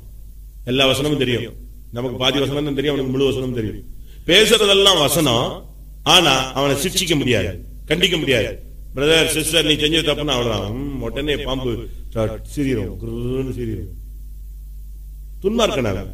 சிக்ஷையை அவன் என்ன செய்கிறான்? அவனை சிக்ஷிக்க முடியாது. போதக சிக்ஷை ஜீவ வழி. போதக சிக்ஷை தான் என்னது? ஜீவ வழி. ஆனா அந்த வழியில அவனை நிறுத்த முடியாது. அவன் சிக்ஷையை பகைக்கிறவன், அவனை கண்டிக்க முடியாது. வசனத்தை முதுகுக்கு பின்னால தூக்கி போட்டு போவான். திருடனோட என்ன செய்வான்? விசுவாசியில நல்ல விசுவாசியோட சேர மாட்டான். இருக்கிறவன்லயே வம்பு பண்றவங்க கூட தான் என்ன செய்வான், சேருவான். சபையில யாரெல்லாம் பின்மாற்றக்காரனா இருக்கானோ அவங்க கூட சேர்ந்துக்குவான். அடுத்து பேசுறதெல்லாம் உட்கார்ந்து தன் சகோதரனோட எதை பேசுகிறான், அவதூறமான காரியங்களை பேசுகிறார். சபைக்கு நீ வந்தா பரிசுத்தத்தை பத்தி பேசு, பரிசுத்தத்தை பத்தி கேளு, முடிஞ்ச உடனே போயிட்டே இரு. அந்த வசனம் வாசிங்க.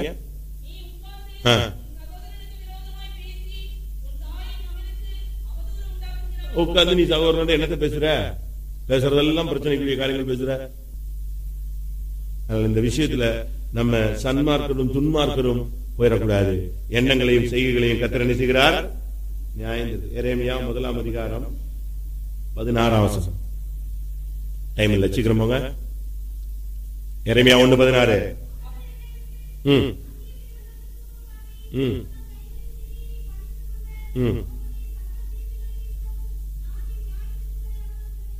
இதுல 2 பாயிண்ட் இருக்கு. ஒன்னு, அந்நிய தேவர்களுக்கு தூபம் காட்டுவது.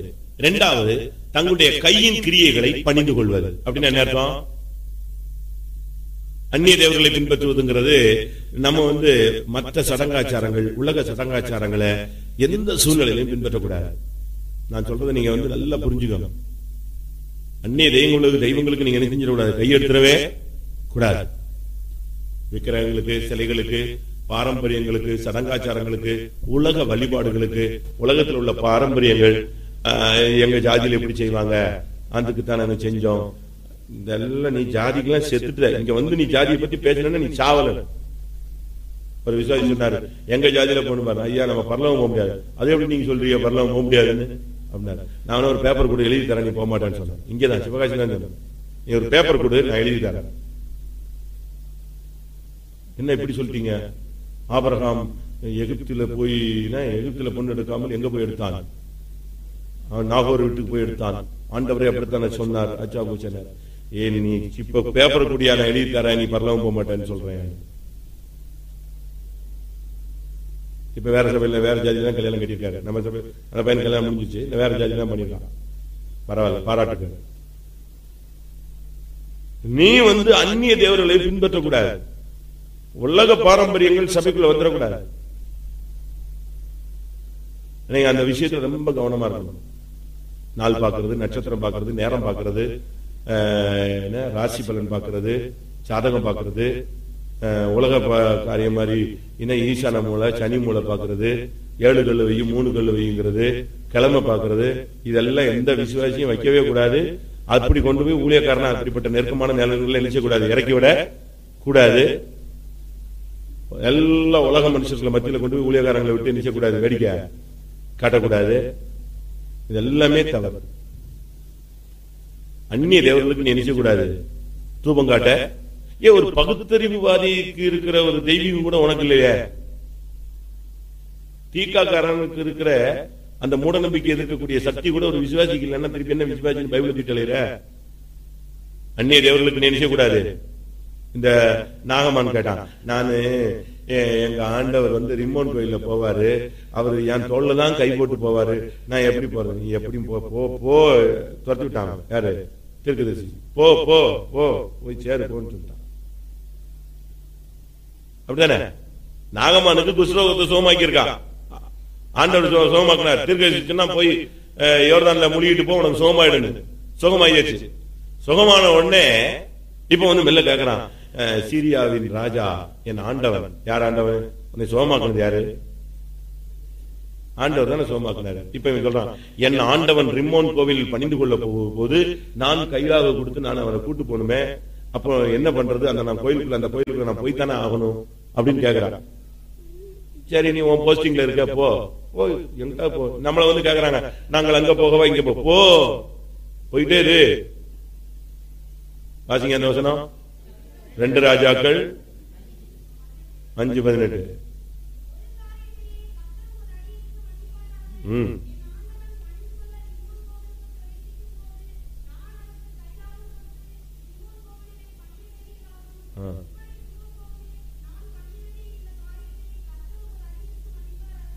அதுக்கு என்ன சொன்னாங்க? போ போ, நீ தான் வாயை திறந்து சொல்ற, நான் அங்க போய் சாமி கும்பிடத்தான் ஆகணுங்கிற. போ சாமி கும்பிடு. கும்பிட்டுட்டு நீ அதுக்குள்ளதெல்லாம் நீ அனுபவிச்சுக்க வேண்டிதான். அப்படிதானே? அந்நிய தேவர்களுக்கு தூபம் காட்டக்கூடாது. உலக பாரம்பரியங்கள், சடங்காச்சாரங்கள், நியமங்கள் இதை நீ கொண்டு வரக்கூடாது. அடுத்து உன் கையின் கிரியைகளை நீ பணிந்து கொண்டாய் அப்படின்னு என்ன அர்த்தம் தெரியுமா? இந்த உலகத்துல சொல்றாங்க செய்யும் தொழிலே என்னது தெய்வம். அப்படி சொல்றீங்களா? கரெக்டா? தப்பு. இன்னொரு வசனம் உண்டு, எனக்கு அது சரியா ஞாபகத்தில் வரல. தான் செய்யும் தொழிலை நம்பி ஒருவன் வணங்க கூடாதுன்னு ஒரு வசனம் இருக்கு. நான் இந்த ரிச்சால எல்லாம் பாத்தீங்கன்னா, சில கம்பெனிகள் எல்லாம் பாத்தீங்கன்னா ஆட்டோல எல்லாம் போட்டுப்பான், என்னது செய்யும் தொழிலே தெய்வம். செய்யும் தொழில் தெய்வமா? நம்ம தெய்வம் இயேசு ஜீவனை கொடுத்தவர் தான் தெய்வம். அவர் கொடுத்த ஈவு இந்த தொழில். அதுக்காக நீ எதை கும்பிட கூடாது? ஆயுத பூஜைன்னு சொல்லிட்டு எல்லாரும் மிஷினை கும்பிடுறான், அது தெய்வம் சொல்லி. நம்ம அது செய்யறது இல்லையே. கரெக்ட் தானா? இங்க வசனம் அப்படிதான் சொல்லுது. மறுபடியும் வாசிங்க. நீ அந்நிய தேவர்களுக்கு தூபம் காட்டி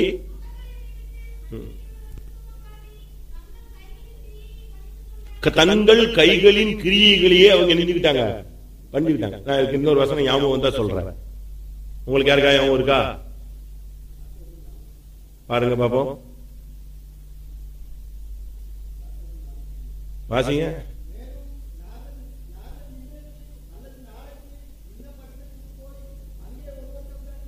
இல்ல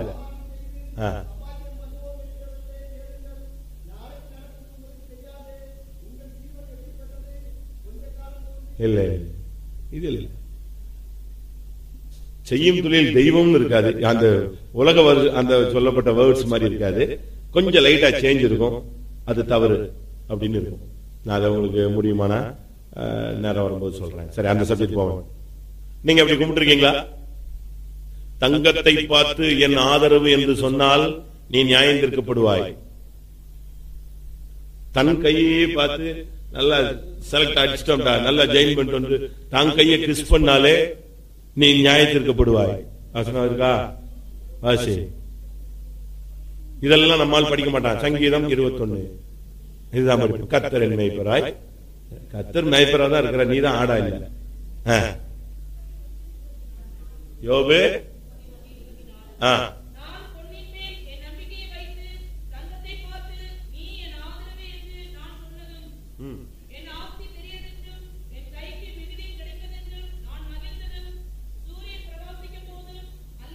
தப்பு. அந்த வசனம்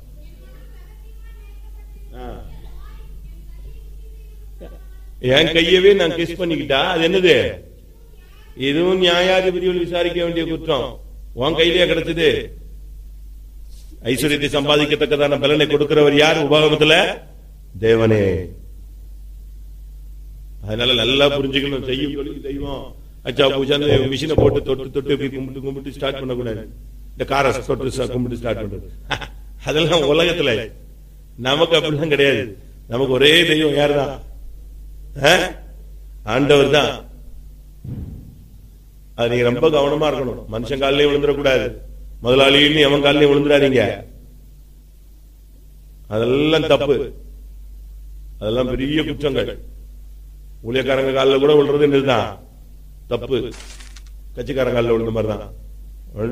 ஒரே யோவான் அப்போஸ்தலன் பெரிய ஊழியக்காரன், இயேசுவின் மார்பிலேயே கிடறான்.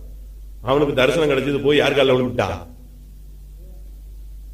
ஊட்டிக்கு நீங்க போறீங்க, உங்களை ஒரு கைடு சுத்தி காட்டுறான். சுத்தி முடிச்ச பிறகு அதே அப்பான்னு பார்த்து அவங்க காலையில விழுறீங்க. அப்படிதானே? தூதன் வந்து கைடு மாதிரி பரலோகத்தை சுத்தி காட்டினான். ஃபுல்லா சுத்தி காட்டி முடிச்ச உடனே இவன் போய் யார் காலில் விழுந்துட்டான்?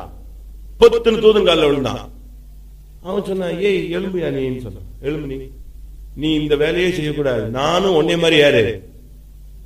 நீ பூலோகத்தில் உள்ள ஊழியக்காரன், நான் பரலோகத்தில் உள்ள ஊழியக்காரன். வாசி. வெளிப்படுத்தல் 20:22.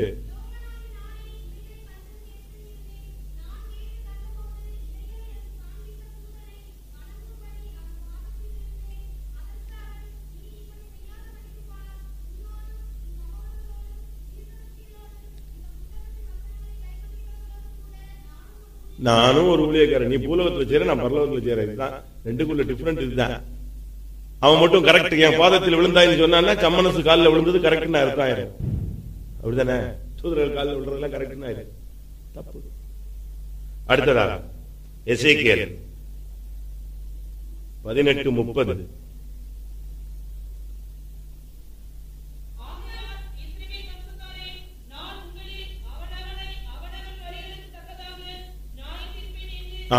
அவனவனுடைய கிரியைகள் வேறு, அவனவனுடைய வழிகள் வேறு. வழிகளுக்கு தக்கதாய் நியாயம் தீர்ப்பேன். நம்முடைய வழிகளை ரொம்ப கவனமா இருக்கும். வழிகள்னா கோயிலுக்கு வர்ற வழி அந்த வழி அல்ல, கம்பெனிக்கு போறது வழி, அந்த ஸ்கூலுக்கு போற ரூட் அப்படி அல்ல. நம்முடைய வழிகள் ஆண்டவருக்கு முன்னால எப்படி இருக்கிறது? ஞாயிற்றுக்கிழமை படிச்சோம் இல்லையா? போன சனிக்கிழமை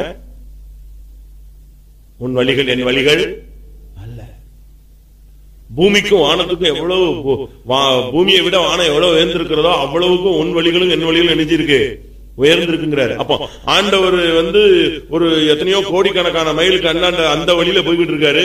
நம்ம கோடிக்கணக்கான மைலுக்கு இந்த பக்கத்துல வேற ஒரு வழியில நினைச்சிட்டு இருக்கோம், போய்கிட்டு இருக்கோம். என்ன பிரயோஜனம்? நம்முடைய வழிகள், உன்னுடைய வழிகளுக்கு தக்கதாய் நான் என்ன செய்வேன்? நியாயம் தீர்ப்பேன். ஒவ்வொருத்தனையும் எனக்கு ஒரு வழி வச்சிருக்காரு, உங்களுக்கு ஒரு வழி வச்சிருக்காரு. ஒவ்வொரு புருஷனுக்கு ஒரு வழி இருக்கும், மனைவிக்கு ஒரு வழி இருக்கும். அவங்களுடைய அழைப்புக்கு கிருபைக்கு ஏற்றவனமா தேவனுடைய திட்டத்துக்கு ஏற்ற மாதிரி அந்த வழியில கொண்டு போவார். இந்த வழிகள்ல நீ எப்படி இருக்கிற? நீயே வழியை மாத்திடுறியே.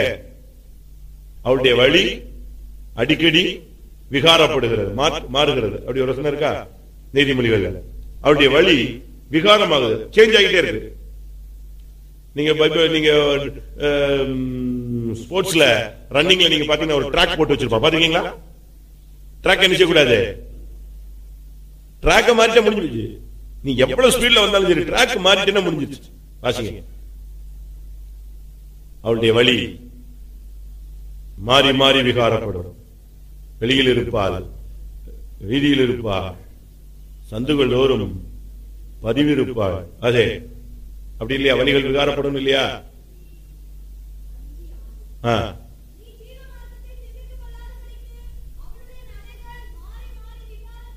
நடைகள், வழிகள் மாறி மாறி விகாரப்பட்டுட்டே இருக்கும், சேஞ்ச் ஆகிட்டே இருக்கும். சரி, நம்ம சப்ஜெக்ட் வருவோம். வழிகள். ஒரு மனுஷன் சொல்றான், ஆண்டவரே, வேதனை உண்டாக்கும் வழி என்னிடத்தில் உண்டோ என்று பார்த்து என்னை நித்திய வழியில் என்ன செய்யும்? நடக்கும். நம்முடைய வழிகள் ஆண்டவருக்கு வேதனைப்படுத்துதா? நல்ல வழியா, மெய் வழியா? நம்ம போற வழி பரிசுத்தமான வழியா, தெய்வீகமான வழியா? நம்முடைய வழிகள்ல என்ன இருக்கு? பரிசுத்தம் இருக்கா? நம்ம இந்த வழியில போனா இயேசுவை சந்திச்சிருவோமா? புதிதும் ஜீவனுமான ஒரு வழிதான் இயேசு திறந்தார். அந்த வழியில நம்ம போக முடியுதா? நம்முடைய வழிகளை கர்த்தர் பார்த்துட்டே இருப்பார். ஆண்டவருடைய வழிகளில் நம்முடைய வழிகள் வந்து நிக்கணும். அடுத்ததாக எசேக்கியேல் 34:17 நான் முடிக்க போறேன், புரிஞ்சுக்கோங்க.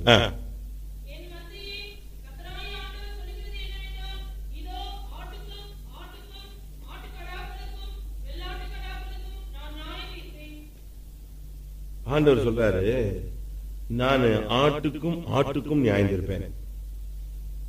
அடுத்து கடாக்களுக்கும் வெள்ளாட்டு கடாக்களுக்கும் என்ன செய்வேன்? நியாயம் தீர்ப்பேன். அப்படின்னு என்ன? நானும் கொஞ்ச நேரம் உட்கார்ந்து சிந்திச்சு பார்த்தேன்.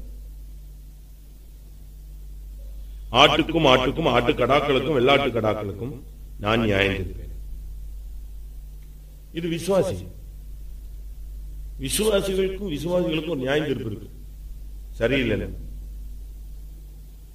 நம்ம எல்லாம் ஆடுகள் தான். ஆனா யாருடைய ஆடுகள்?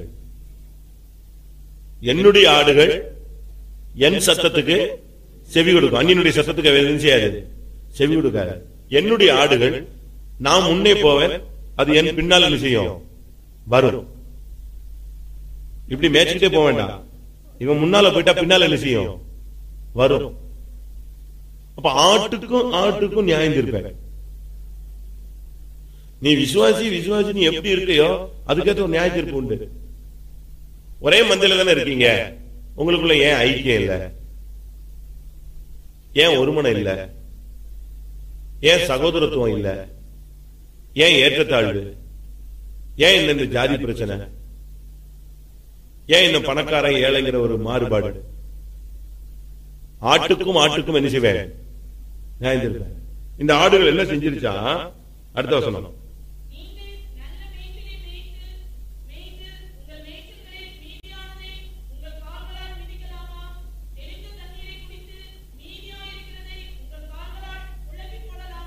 இந்த ஆடு என்ன பண்ணுது பாத்தீங்களா?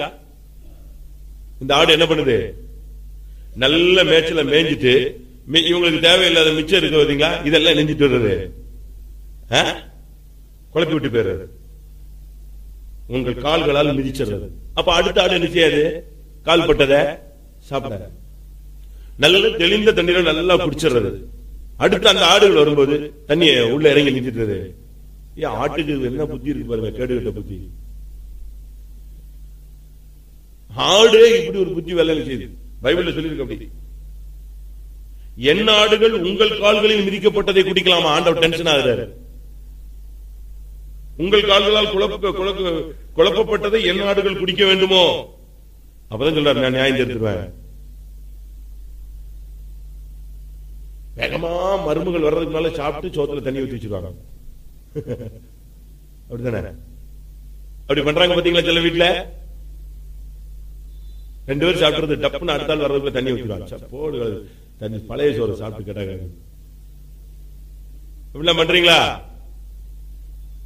நல்லதெல்லாம் சாப்பிடுறது, மிச்சத்தெல்லாம் நெஞ்சிடுறது. அதெல்லாமே நீங்க ஆட்டுக்கு கத்திர நினைச்சுவாரு, நியாயம் தீர்த்தாரு.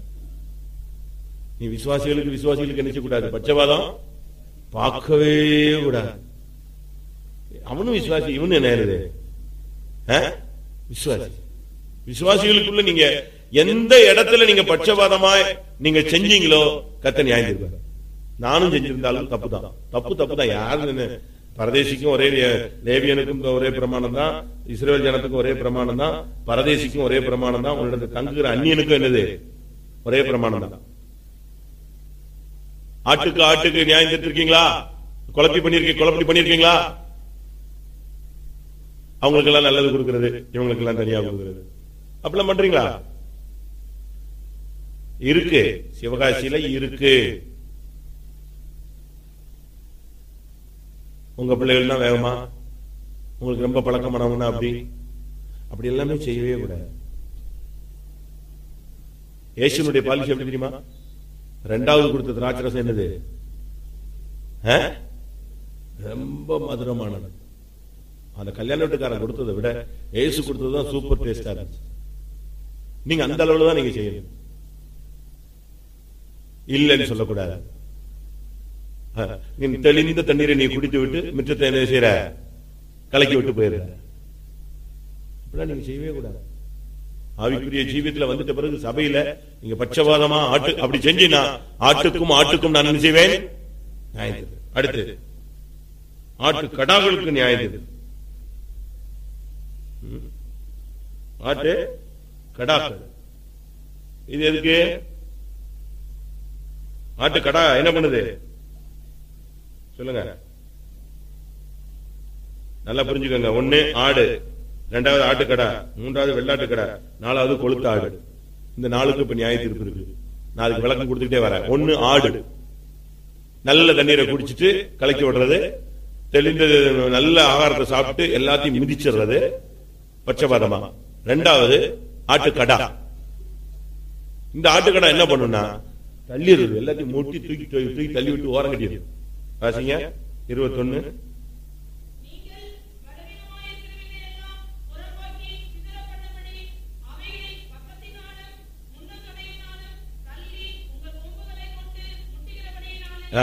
கிட்ட வர முடியாது பிரதர், என்ன முட்டிடுச்சு அவ்வளவு. அவன் சரி சாரி சிஸ்டர் சாரி நான் போயிடுறேன் அவ்வளவு.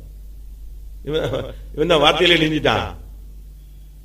உன் பக்கத்தினால என்ன அப்படியே சைடுல இடிச்சு ஓரங்கட்டி தள்ளி விட்டுறது. அப்படித்தானே இருக்கு. பலவீனமாய் இருக்கிறவைகள் எல்லாம் புறம்பாக்கை சிதற பண்ணும்படி அவைகளை பக்கத்தினாலும் முன்னம் தொடையினாலும் தள்ளி உங்கள் கொம்புகளால் அதை என்ன செய்கிறீர்கள்? மூட்டுகிறீர்கள். விசுவாசி முட்டினா என்ன ஆகும்? விசுவாசி முட்டிக்கிட்டா தேவாலயம் முட்டின மாதிரிதான். பாபர் மசூதியும் ராமர் கோயில் இடிச்ச மாதிரி முட்டின மாதிரிதான். இன்னைக்கு வரைக்கும் ஒருத்தரும் சமாதானமாகல, ஒன்னும் கட்டியும் முடிச்சுமாகல, செத்துட்டு தான் இருக்காங்க. ஆலயங்கள் நாமெல்லாம் முட்டக்கூடாது. ஆட்டுக்கடாக்கள்ங்கிறது நீ மந்தையின் முன்னடக்கிற ஆட்டுக்கடாக்களா என்ன செய்யணும்? ஆவிக்குரிய காரியங்களை நீ முன்னுக்கு நிக்கணுமே தவிர சும்மா இந்த சாதாரண விசுவாசி பாவப்பட்ட விசுவாசி போ தள்ளிவிடு வீட்டு தள்ளி விட்டுறது. ஏன் கூட்டத்துல கூட அவங்க உட்கார்ந்துருந்தா என்ன நீ வந்து உட்கார்ந்த எழும்ப என்ன பட்டாபட்டா கொடுத்துருக்கு உங்களுக்கு, அப்படிலாம் செய்யவே கூடாது. நீ லேட்டா வந்தியா எல்லாரையும் மிதிச்சுக்கிட்டு எல்லாம் வந்து உட்கார கூடாது. மரியாதையா பின்னால உட்காந்துக்கணும் அமைதியா. அங்க வந்து சீட்ல தான் உட்காருவேன்னு சொல்லிட்டு இருக்கிற அவ்வளவு பேரையும் சப்பு சப்பு சப்பு சப்பு சப்புன்னு மிதிச்சுக்கிட்டு நசுக்கிட்டு எல்லாம் வந்து நான் ஏன் இடம் அப்படின்லாம் உட்காரக்கூடாது. அப்படிலாம் உட்காரக்கூடாது. முன்னால ஒரு பிள்ளை உட்காந்துட்டாலா பரவாயில்ல, நம்ம லேட் ஆயிட்டோம் ரைட்னு சொல்லிட்டு ஒரு வாரத்தில் உட்காந்துக்கிட்டு அமைதியா ஆராதிக்கணும். அது அப்படியே உடனே சமாதானம் போய் அங்கேயே உட்காந்து போச்சே அவ வந்து உட்காந்துட்டால அப்படிலாம் கிடையாது. நீ ஆட்டு கடாவா இருக்க கூடாது. நீ போய் முட்டி முன்னந்தொடையில தள்ளி விட்டு முட்டி தள்ளி அப்படி உட்காந்துட்டு அதுல என்ன 7 பேரை மிதிச்சுட்டு வந்து நீ முன்னால வந்து உட்கார்ந்த உடனே பரிசுத்தம் வந்துருதா? இல்ல உட்கார்ந்து இருந்த ஆளை எழுப்பி விட்டுட்டு நீ உட்கார்ந்து இருந்தாலும் நீ சியோன் போயிடுறியா இல்ல எருசலேம் போயிடுறியா? அப்படிலாம் செய்யக்கூடாது. அந்த பிள்ளை அந்த சபைக்காரி உட்காரக்கூடாது, இந்த சபை அப்படிலாம் செய்யவே கூடாது. அழகா நம்ம ஒரு வாரத்தில் இருந்து சொல்றோம். நான் எதுக்கு சொல்றேன்னா, நீங்க ஆட்டு கடாக்களாய் மண்டையில முன்னுக்கு நடக்கிற ஆட்டு கடாக்களா இருங்க. ஜனங்களை சிதற பண்ற ஆடுகளை உங்க நிமித்தம் ஒரு விசுவாசி கூட பின்மாறி போக கூடாது. மிதிச்சுக்கிட்டு இடிச்சுக்கிட்டு முட்டி தள்ளிட்டு போ வேலையை பார்த்து போன்னு சொல்லிட்டு அப்படிலாம் செய்யவே கூடாது. 3வது வெள்ளாட்டு கடா. தமிழ்ல சொல்லுவாங்க வெள்ளாடு வந்து நஞ்சிலையும் 4 வாய் சாப்பிடுமா. கேள்விப்பட்டிருக்கீங்களா? எல்லா செடியும் போய் கடிச்சுக்கிட்டே இருக்கும். அது நஞ்சா இருந்தாலும் அதையும் டேஸ்ட் பண்ணிடும். அது ஒரு புத்தி. அப்படிதான் வெள்ளாட்டு சரியான அர்த்தம் மத்திய 25ஆம் அதிகாரத்துல இடது பக்கத்தில் இருக்கிறவர்கள்.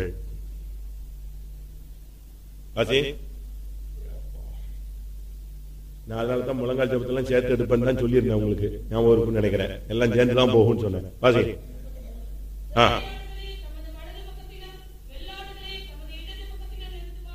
வெள்ளாடுகள் எங்க போய் நிப்பாட்டுவாரு? நியாய தீர்ப்புல ஜட்ஜ்மெண்ட்ல இடது பக்கத்துல கொண்டு போய் நிப்பாட்டிடுவாரு. ஏன் வெள்ளாடுன்னு உங்களுக்கு காரணம் சொன்னாரு என்னன்னா, நான் பசியா இருந்தேன் நீங்க எனக்கு என்ன செய்யல ஆகாரம் கொடுக்கல. நான் தாகமா இருந்தேன் எனக்கு என்ன செய்யல. நான் வியாதியா இருந்தேன் என்ன நீங்க வந்து என்ன செய்யல பார்க்கல. நான் காவல் இருந்தேன் என்ன வந்து நீங்க என்ன செய்யல. சரி 4 பாயிண்ட் தானே? 4 தானா? 4.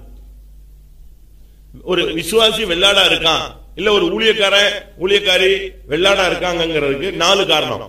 வாசிங்க அந்த வசனம்.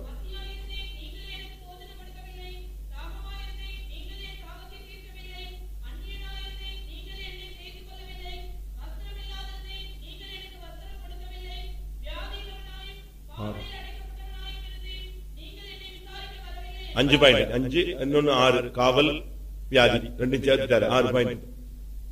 இந்த 6 காரியத்துல ஒரு விசுவாசிய ஊழியக்காரனும் சரியா இல்லட்டானா அவன் யாரு? அவன் வெள்ளாடு. சபைக்குள்ளேயே தான், சபையிலேயே அவன் ஒரு வெள்ளாடு. அவன் யாரையும் விசாரிக்க மாட்டான். நான் பசியா இருந்தேன் நீங்கள் என்ன செய்யல எனக்கு நீங்கள் ஆகாரம். நான் தாகமா இருந்தேன் எனக்கு என்ன செய்யல நீங்க தாகம். நான் வஸ்திரம் இல்லாத இருந்தேன் எனக்கு வஸ்திரம் கொடுக்கல. நான் ஜெயில இருந்தேன், நான் காவல்ல கிடந்தேன், வியாதிப்பட்டிருந்தேன், என்னை வந்து விசாரிக்கல. நிச்சயமா குற்றவாளியா தீர்ப்பாங்க. இதெல்லாம் இடது பக்கத்துல தான் போய் நிக்குது நியாய தீர்ப்புல. என்றென்றும் நீங்காத நியாய தீர்ப்புக்கு போகக்கூடிய கூட்டம் வெள்ளாடு. ஒரு விசுவாசி உன் தாயே சாப்பாடு இல்லாம இருக்கிறாளான்னு விசாரிக்க முடியுதா? தகப்பனை விசாரிச்சியா? உன் மாமனாரை விசாரிச்சியா? மாமியாரை விசாரிச்சியா? கண்ட சகோதரத்தில் அன்பு கூறாதவன் காணாத தேவனிடத்தில் எப்படி அன்பு கூறுவார்? எங்கேயோ ஒரு நாட்டில இருந்து பிறந்து வந்து தெரசா அம்மையார் வந்து ரோட்ல கிடந்த இந்தியன்ஸ் செஞ்சாங்க, தூக்கி கொண்டு போய் பராமரிச்சாங்க. அவன் நமக்கு அப்படி செய்ய முடியுமா? வீட்டுல கிடக்குறாங்களே அவங்களை நம்மளால விசாரிக்க முடியலையே. ஏன் சொல்றாரு? இந்த சீரியல்ல ஒருவனுக்கு எதை செய்திருக்கிறாரு எனக்கே செய்திருக்கு. நான் உங்களுக்கு சொல்லியிருப்பேன்னு நினைக்கிறேன். ஒரு அனாதாசிரமத்துல போய் பயங்கரமா முதியோர் இல்லத்துல போய் ஒரு சகோதரி பயங்கரமா உதவி செஞ்சாங்களாம். அவங்க எல்லாரும் பாராட்டாங்களாம். பரவாயில்லையே, அப்பா முதியோர் இல்லத்துக்கு வந்து சாப்பாடு கொடுத்துட்டாங்க, ட்ரெஸ் கொடுத்துட்டாங்க, எல்லாம் கொடுத்துட்டாங்க அப்படி இப்படின்னு சொல்லி. ஆனா அவங்க கேட்டாங்களா, அப்போ உங்க அம்மா அப்பா இறந்துட்டாங்களோ அதனாலதான் இவ்வளவு பாசமா செய்றீங்களா? இல்ல அம்மா அப்பா இன்னொரு முதியோர் இல்லத்துல நினைச்சாங்க இருக்காங்க. இன்னொரு முதியோர் இல்லத்துல யாரு இருக்கா? இவங்க அம்மா அப்பா வச்சுட்டு இவங்க சுத்திட்டு நீ ஊருக்கெல்லாம் வேஷம் போடாத, வீட்டில் இருக்கிறவங்களை கவனி, சபையில் உள்ள ஏழைய கவனி, சபையில் ஒருத்தன் இல்லாதவன இருந்தா அவனை கவனி, அவனை பராமரி, அவனுக்கு உதவி செய். அவன் வியாதிப்பட்டானா போய் பாரு. அவன் ஏழ்மையா இருப்பான், கிராமத்துல இருப்பான், சோறு இல்லாம இருப்பான், படுக்கடை இல்லாம இருப்பான், அவனை போய் நீ பாரு. நீ பெரிய சொந்தக்காரன் ஜோம் இல்ல, பெரிய பணக்காரன் பிசினஸ்ல உள்ளவன் சொந்த ஜோம் இல்லன்னா உடனே ஓடுறீங்க, ஏன்னா பிசினஸ் நடக்கணும்ல. அவன் நீ செத்தா கூட அவன் வரமாட்டான். ஆனா இவன் வருவான். யாரு? இந்த விசுவாசி. பஸ்ல காசு இல்லாட்டாலும் நடந்தே உன் கல்லறைக்கு வந்து சேர்ந்துருவான் கூட்டத்துக்கு. நீ வெள்ளாடா இருக்க கூடாது. அடுத்த கடைசியாக கொழுத்த ஆடு இருக்கா? எசேக்கியேல் 34:22.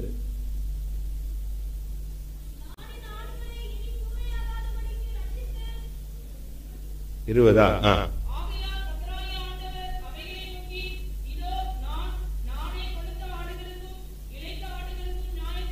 கொழுத்த ஆடுகள். இது இது இது ஆடு, ஆட்டுக்கடா, வெள்ளாட்டுக்கடா. அடுத்து என்னது? கொழுத்த ஆடுகள்.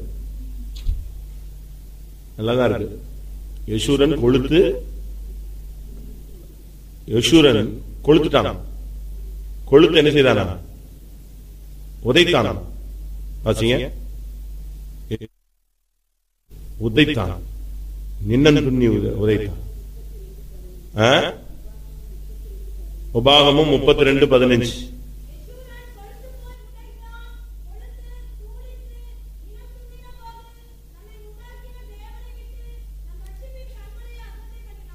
கொழுத்துட்டா யார அசட்டை பண்ணிடுவான்?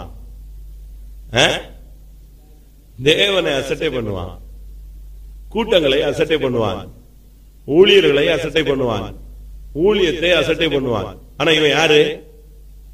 யசூரன். யசூரன் யாரு தெரியுமா? சொல்லுங்க. யசூரன் யாரு சொல்லுங்க. யாக்கோபு தான் இஸ்ரேல மாறினான். இஸ்ரேல் தான் யாரா மாறுறா? யசூரனா மாறான். யாக்கோபுனா எத்தன், இஸ்ரவேல் தேவனோடு மனிதனோடும் போராடி மேற்கொண்டவன். யசூரன்ங்கிறது அவனுடைய டாப், அடுத்த ஸ்டாண்டர்ட். அந்த கடவுளின் நீதிமான். இந்த ஸ்டாண்டர்ட், இந்த ஸ்டாண்டர்ட்ல வந்துட்டு இவன் செஞ்சுட்டான். ஞானஸ்நானம் பெற்றான், பரிசுத்தாய் பெற்றான், ரட்சிக்கப்பட்டான், தெய்வீக விஷயத்தில் நிற்கிறான். பரிசுத்தவங்க ஐக்கியத்தில் வந்துட்டு பிறகு நீ என்ன செய்யக்கூடாது? இங்க வந்துட்டு கொளுத்து போக கூடாது. இவ்வளவு தூரம் வந்துட்டு பிறகு நீ கொளுத்தினா தேவனை நீ அசட்டை பண்ணுவாய். கொளுத்து போய் உதைத்தான். இவனுக்கு தான் இயேசு வரப்போறார். யசூரனுக்காக தேவன் ஆகாய மண்டலங்களின் மேல் வருகிறார். யாருக்காக? யாக்கோபுக்கு அல்ல, இஸ்ரவேலுக்கு அல்ல. யாருக்காக வராரு? யசூரனுக்காக. உபாகமம் 33 லாஸ்ட்ல யசூரன் 26.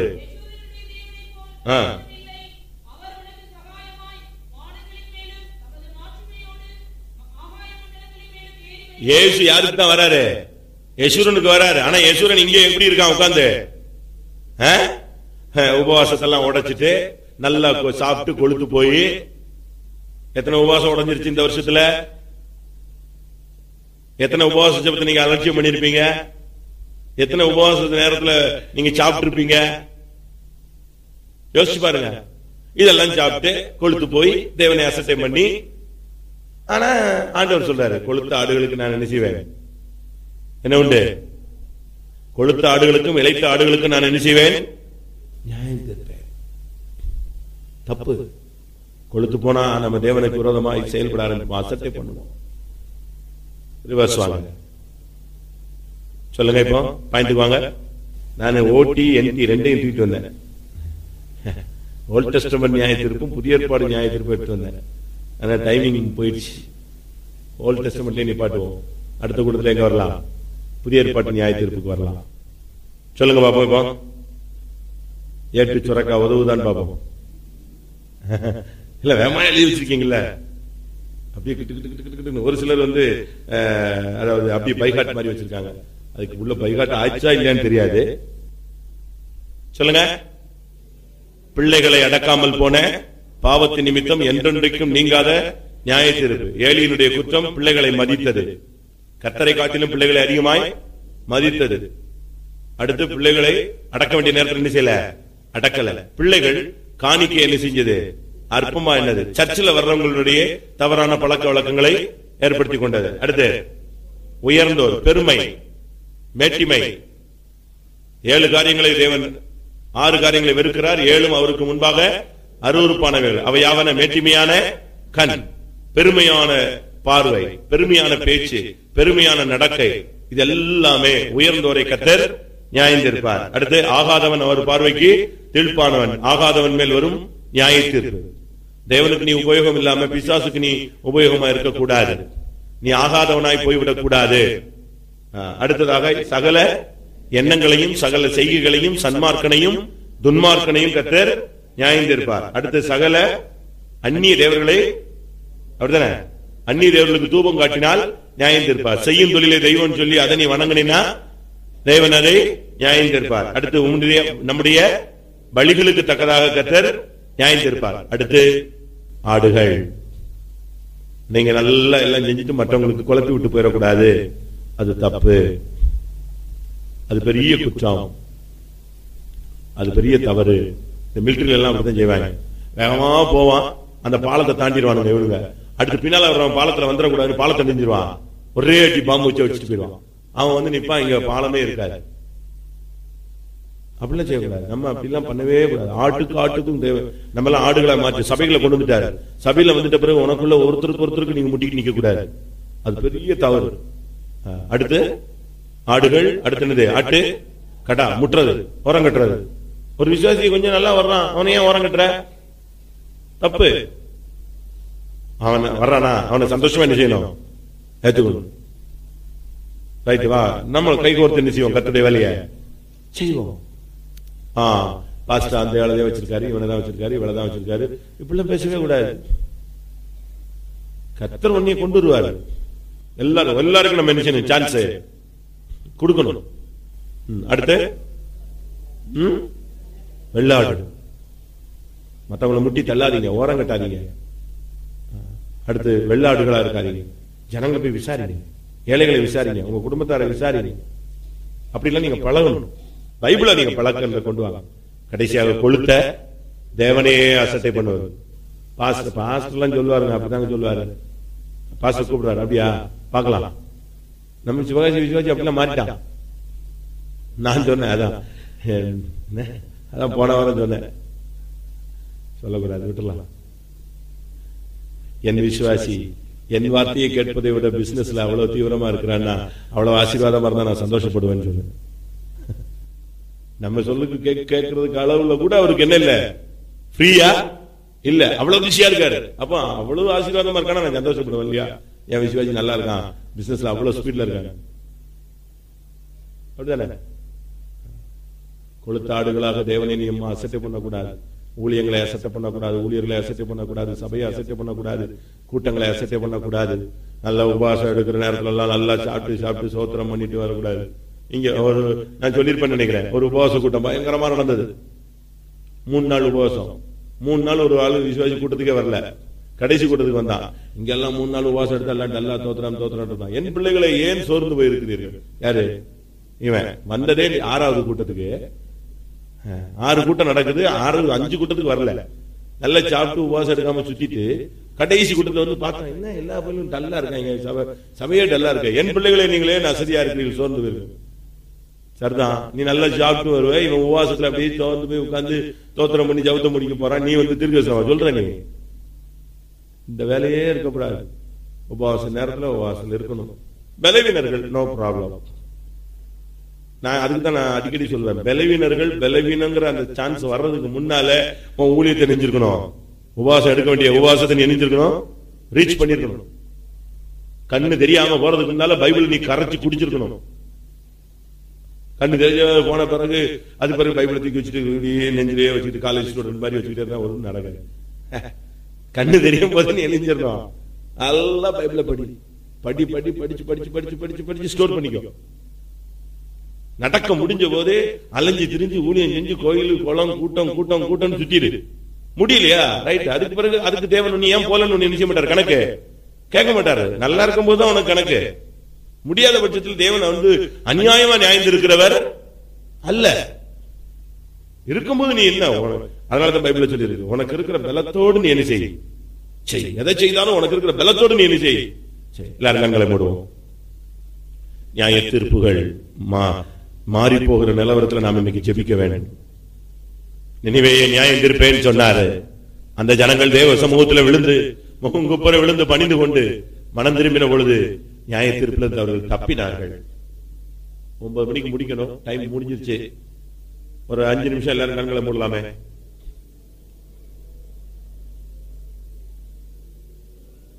இனிமே உள்ள கூட்டத்துக்கெல்லாம் 6:30 6:30 வாங்க. 7 மணிக்குள்ள சுத்தி ஸ்டார்ட் பண்ணலாம்.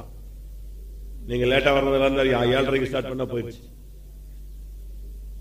ஹல்லேலூயா. எல்லாரும் கண்களை மூடி ஒரு 2-3 நிமிஷம் முழங்கால் போட்டு கர்த்தருடைய சமூகத்துல, கர்த்தாவே நீர் நியாயம் இருக்கிற அளவுல நானோ என்னுடைய பிள்ளைகளோ என்னுடைய மனைவியோ என்னுடைய புருஷனோ ஆண்டவரே அப்படிப்பட்ட ஒரு வாழ்க்கை வாழ்ந்திருக்கிறோமா ஆண்டவரே. வேத வசனங்களை பார்க்கும் பொழுது நாங்கள் எவ்வளவாய் நிலையற்றவர்கள் என்பதை உணர்கிறோம் ஆண்டவரே.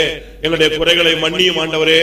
நான் ஒரு வெள்ளாடை போல, நான் ஒரு ஆட்டுக்கடாவை போல, ஒரு கொழுத்த ஆடை போல ஆண்டவரே கர்த்தருடைய வீட்டுல கர்த்தருடைய சபையில் இருந்தோம். நான் கர்த்தாவே மற்றவர்களை குழப்புகிறவனாக நான் காணப்பட்டு விட்டேனே சுவாமி. என்ன தெய்வமே நீர் மன்னியும் கர்த்தாவே. என்னுடைய வழிகள் உமக்கு முன்பாக சரியில்லை, என்னுடைய செய்கைகள் சரியல்ல, என்னுடைய எண்ணங்கள் சரியல்ல. நான் ஒரு சன்மார்க்கனை போல இருந்து விட்டேன். சபையில் என்னை கொண்டு வந்து நான் ஒரு துன்மார்க்கனாய் வாழ்ந்து விட்டேனே கர்த்தாவே. என்ன தெய்வமே நீர் மன்னிக்கணுமே ஆண்டவரே. என்னுடைய பெருமைகளை மன்னியும் கர்த்தாவே. நான் ஆகாதவனாய் இந்த சபையில காணப்பட்டுக் கொண்டிருக்கிறேனே. என் மேல் இரக்கமாயிரு. எல்லாரும் வாயை திறந்து கேளுங்க. இரக்கத்தின் தேவன் நம்மை சந்திப்பாராக.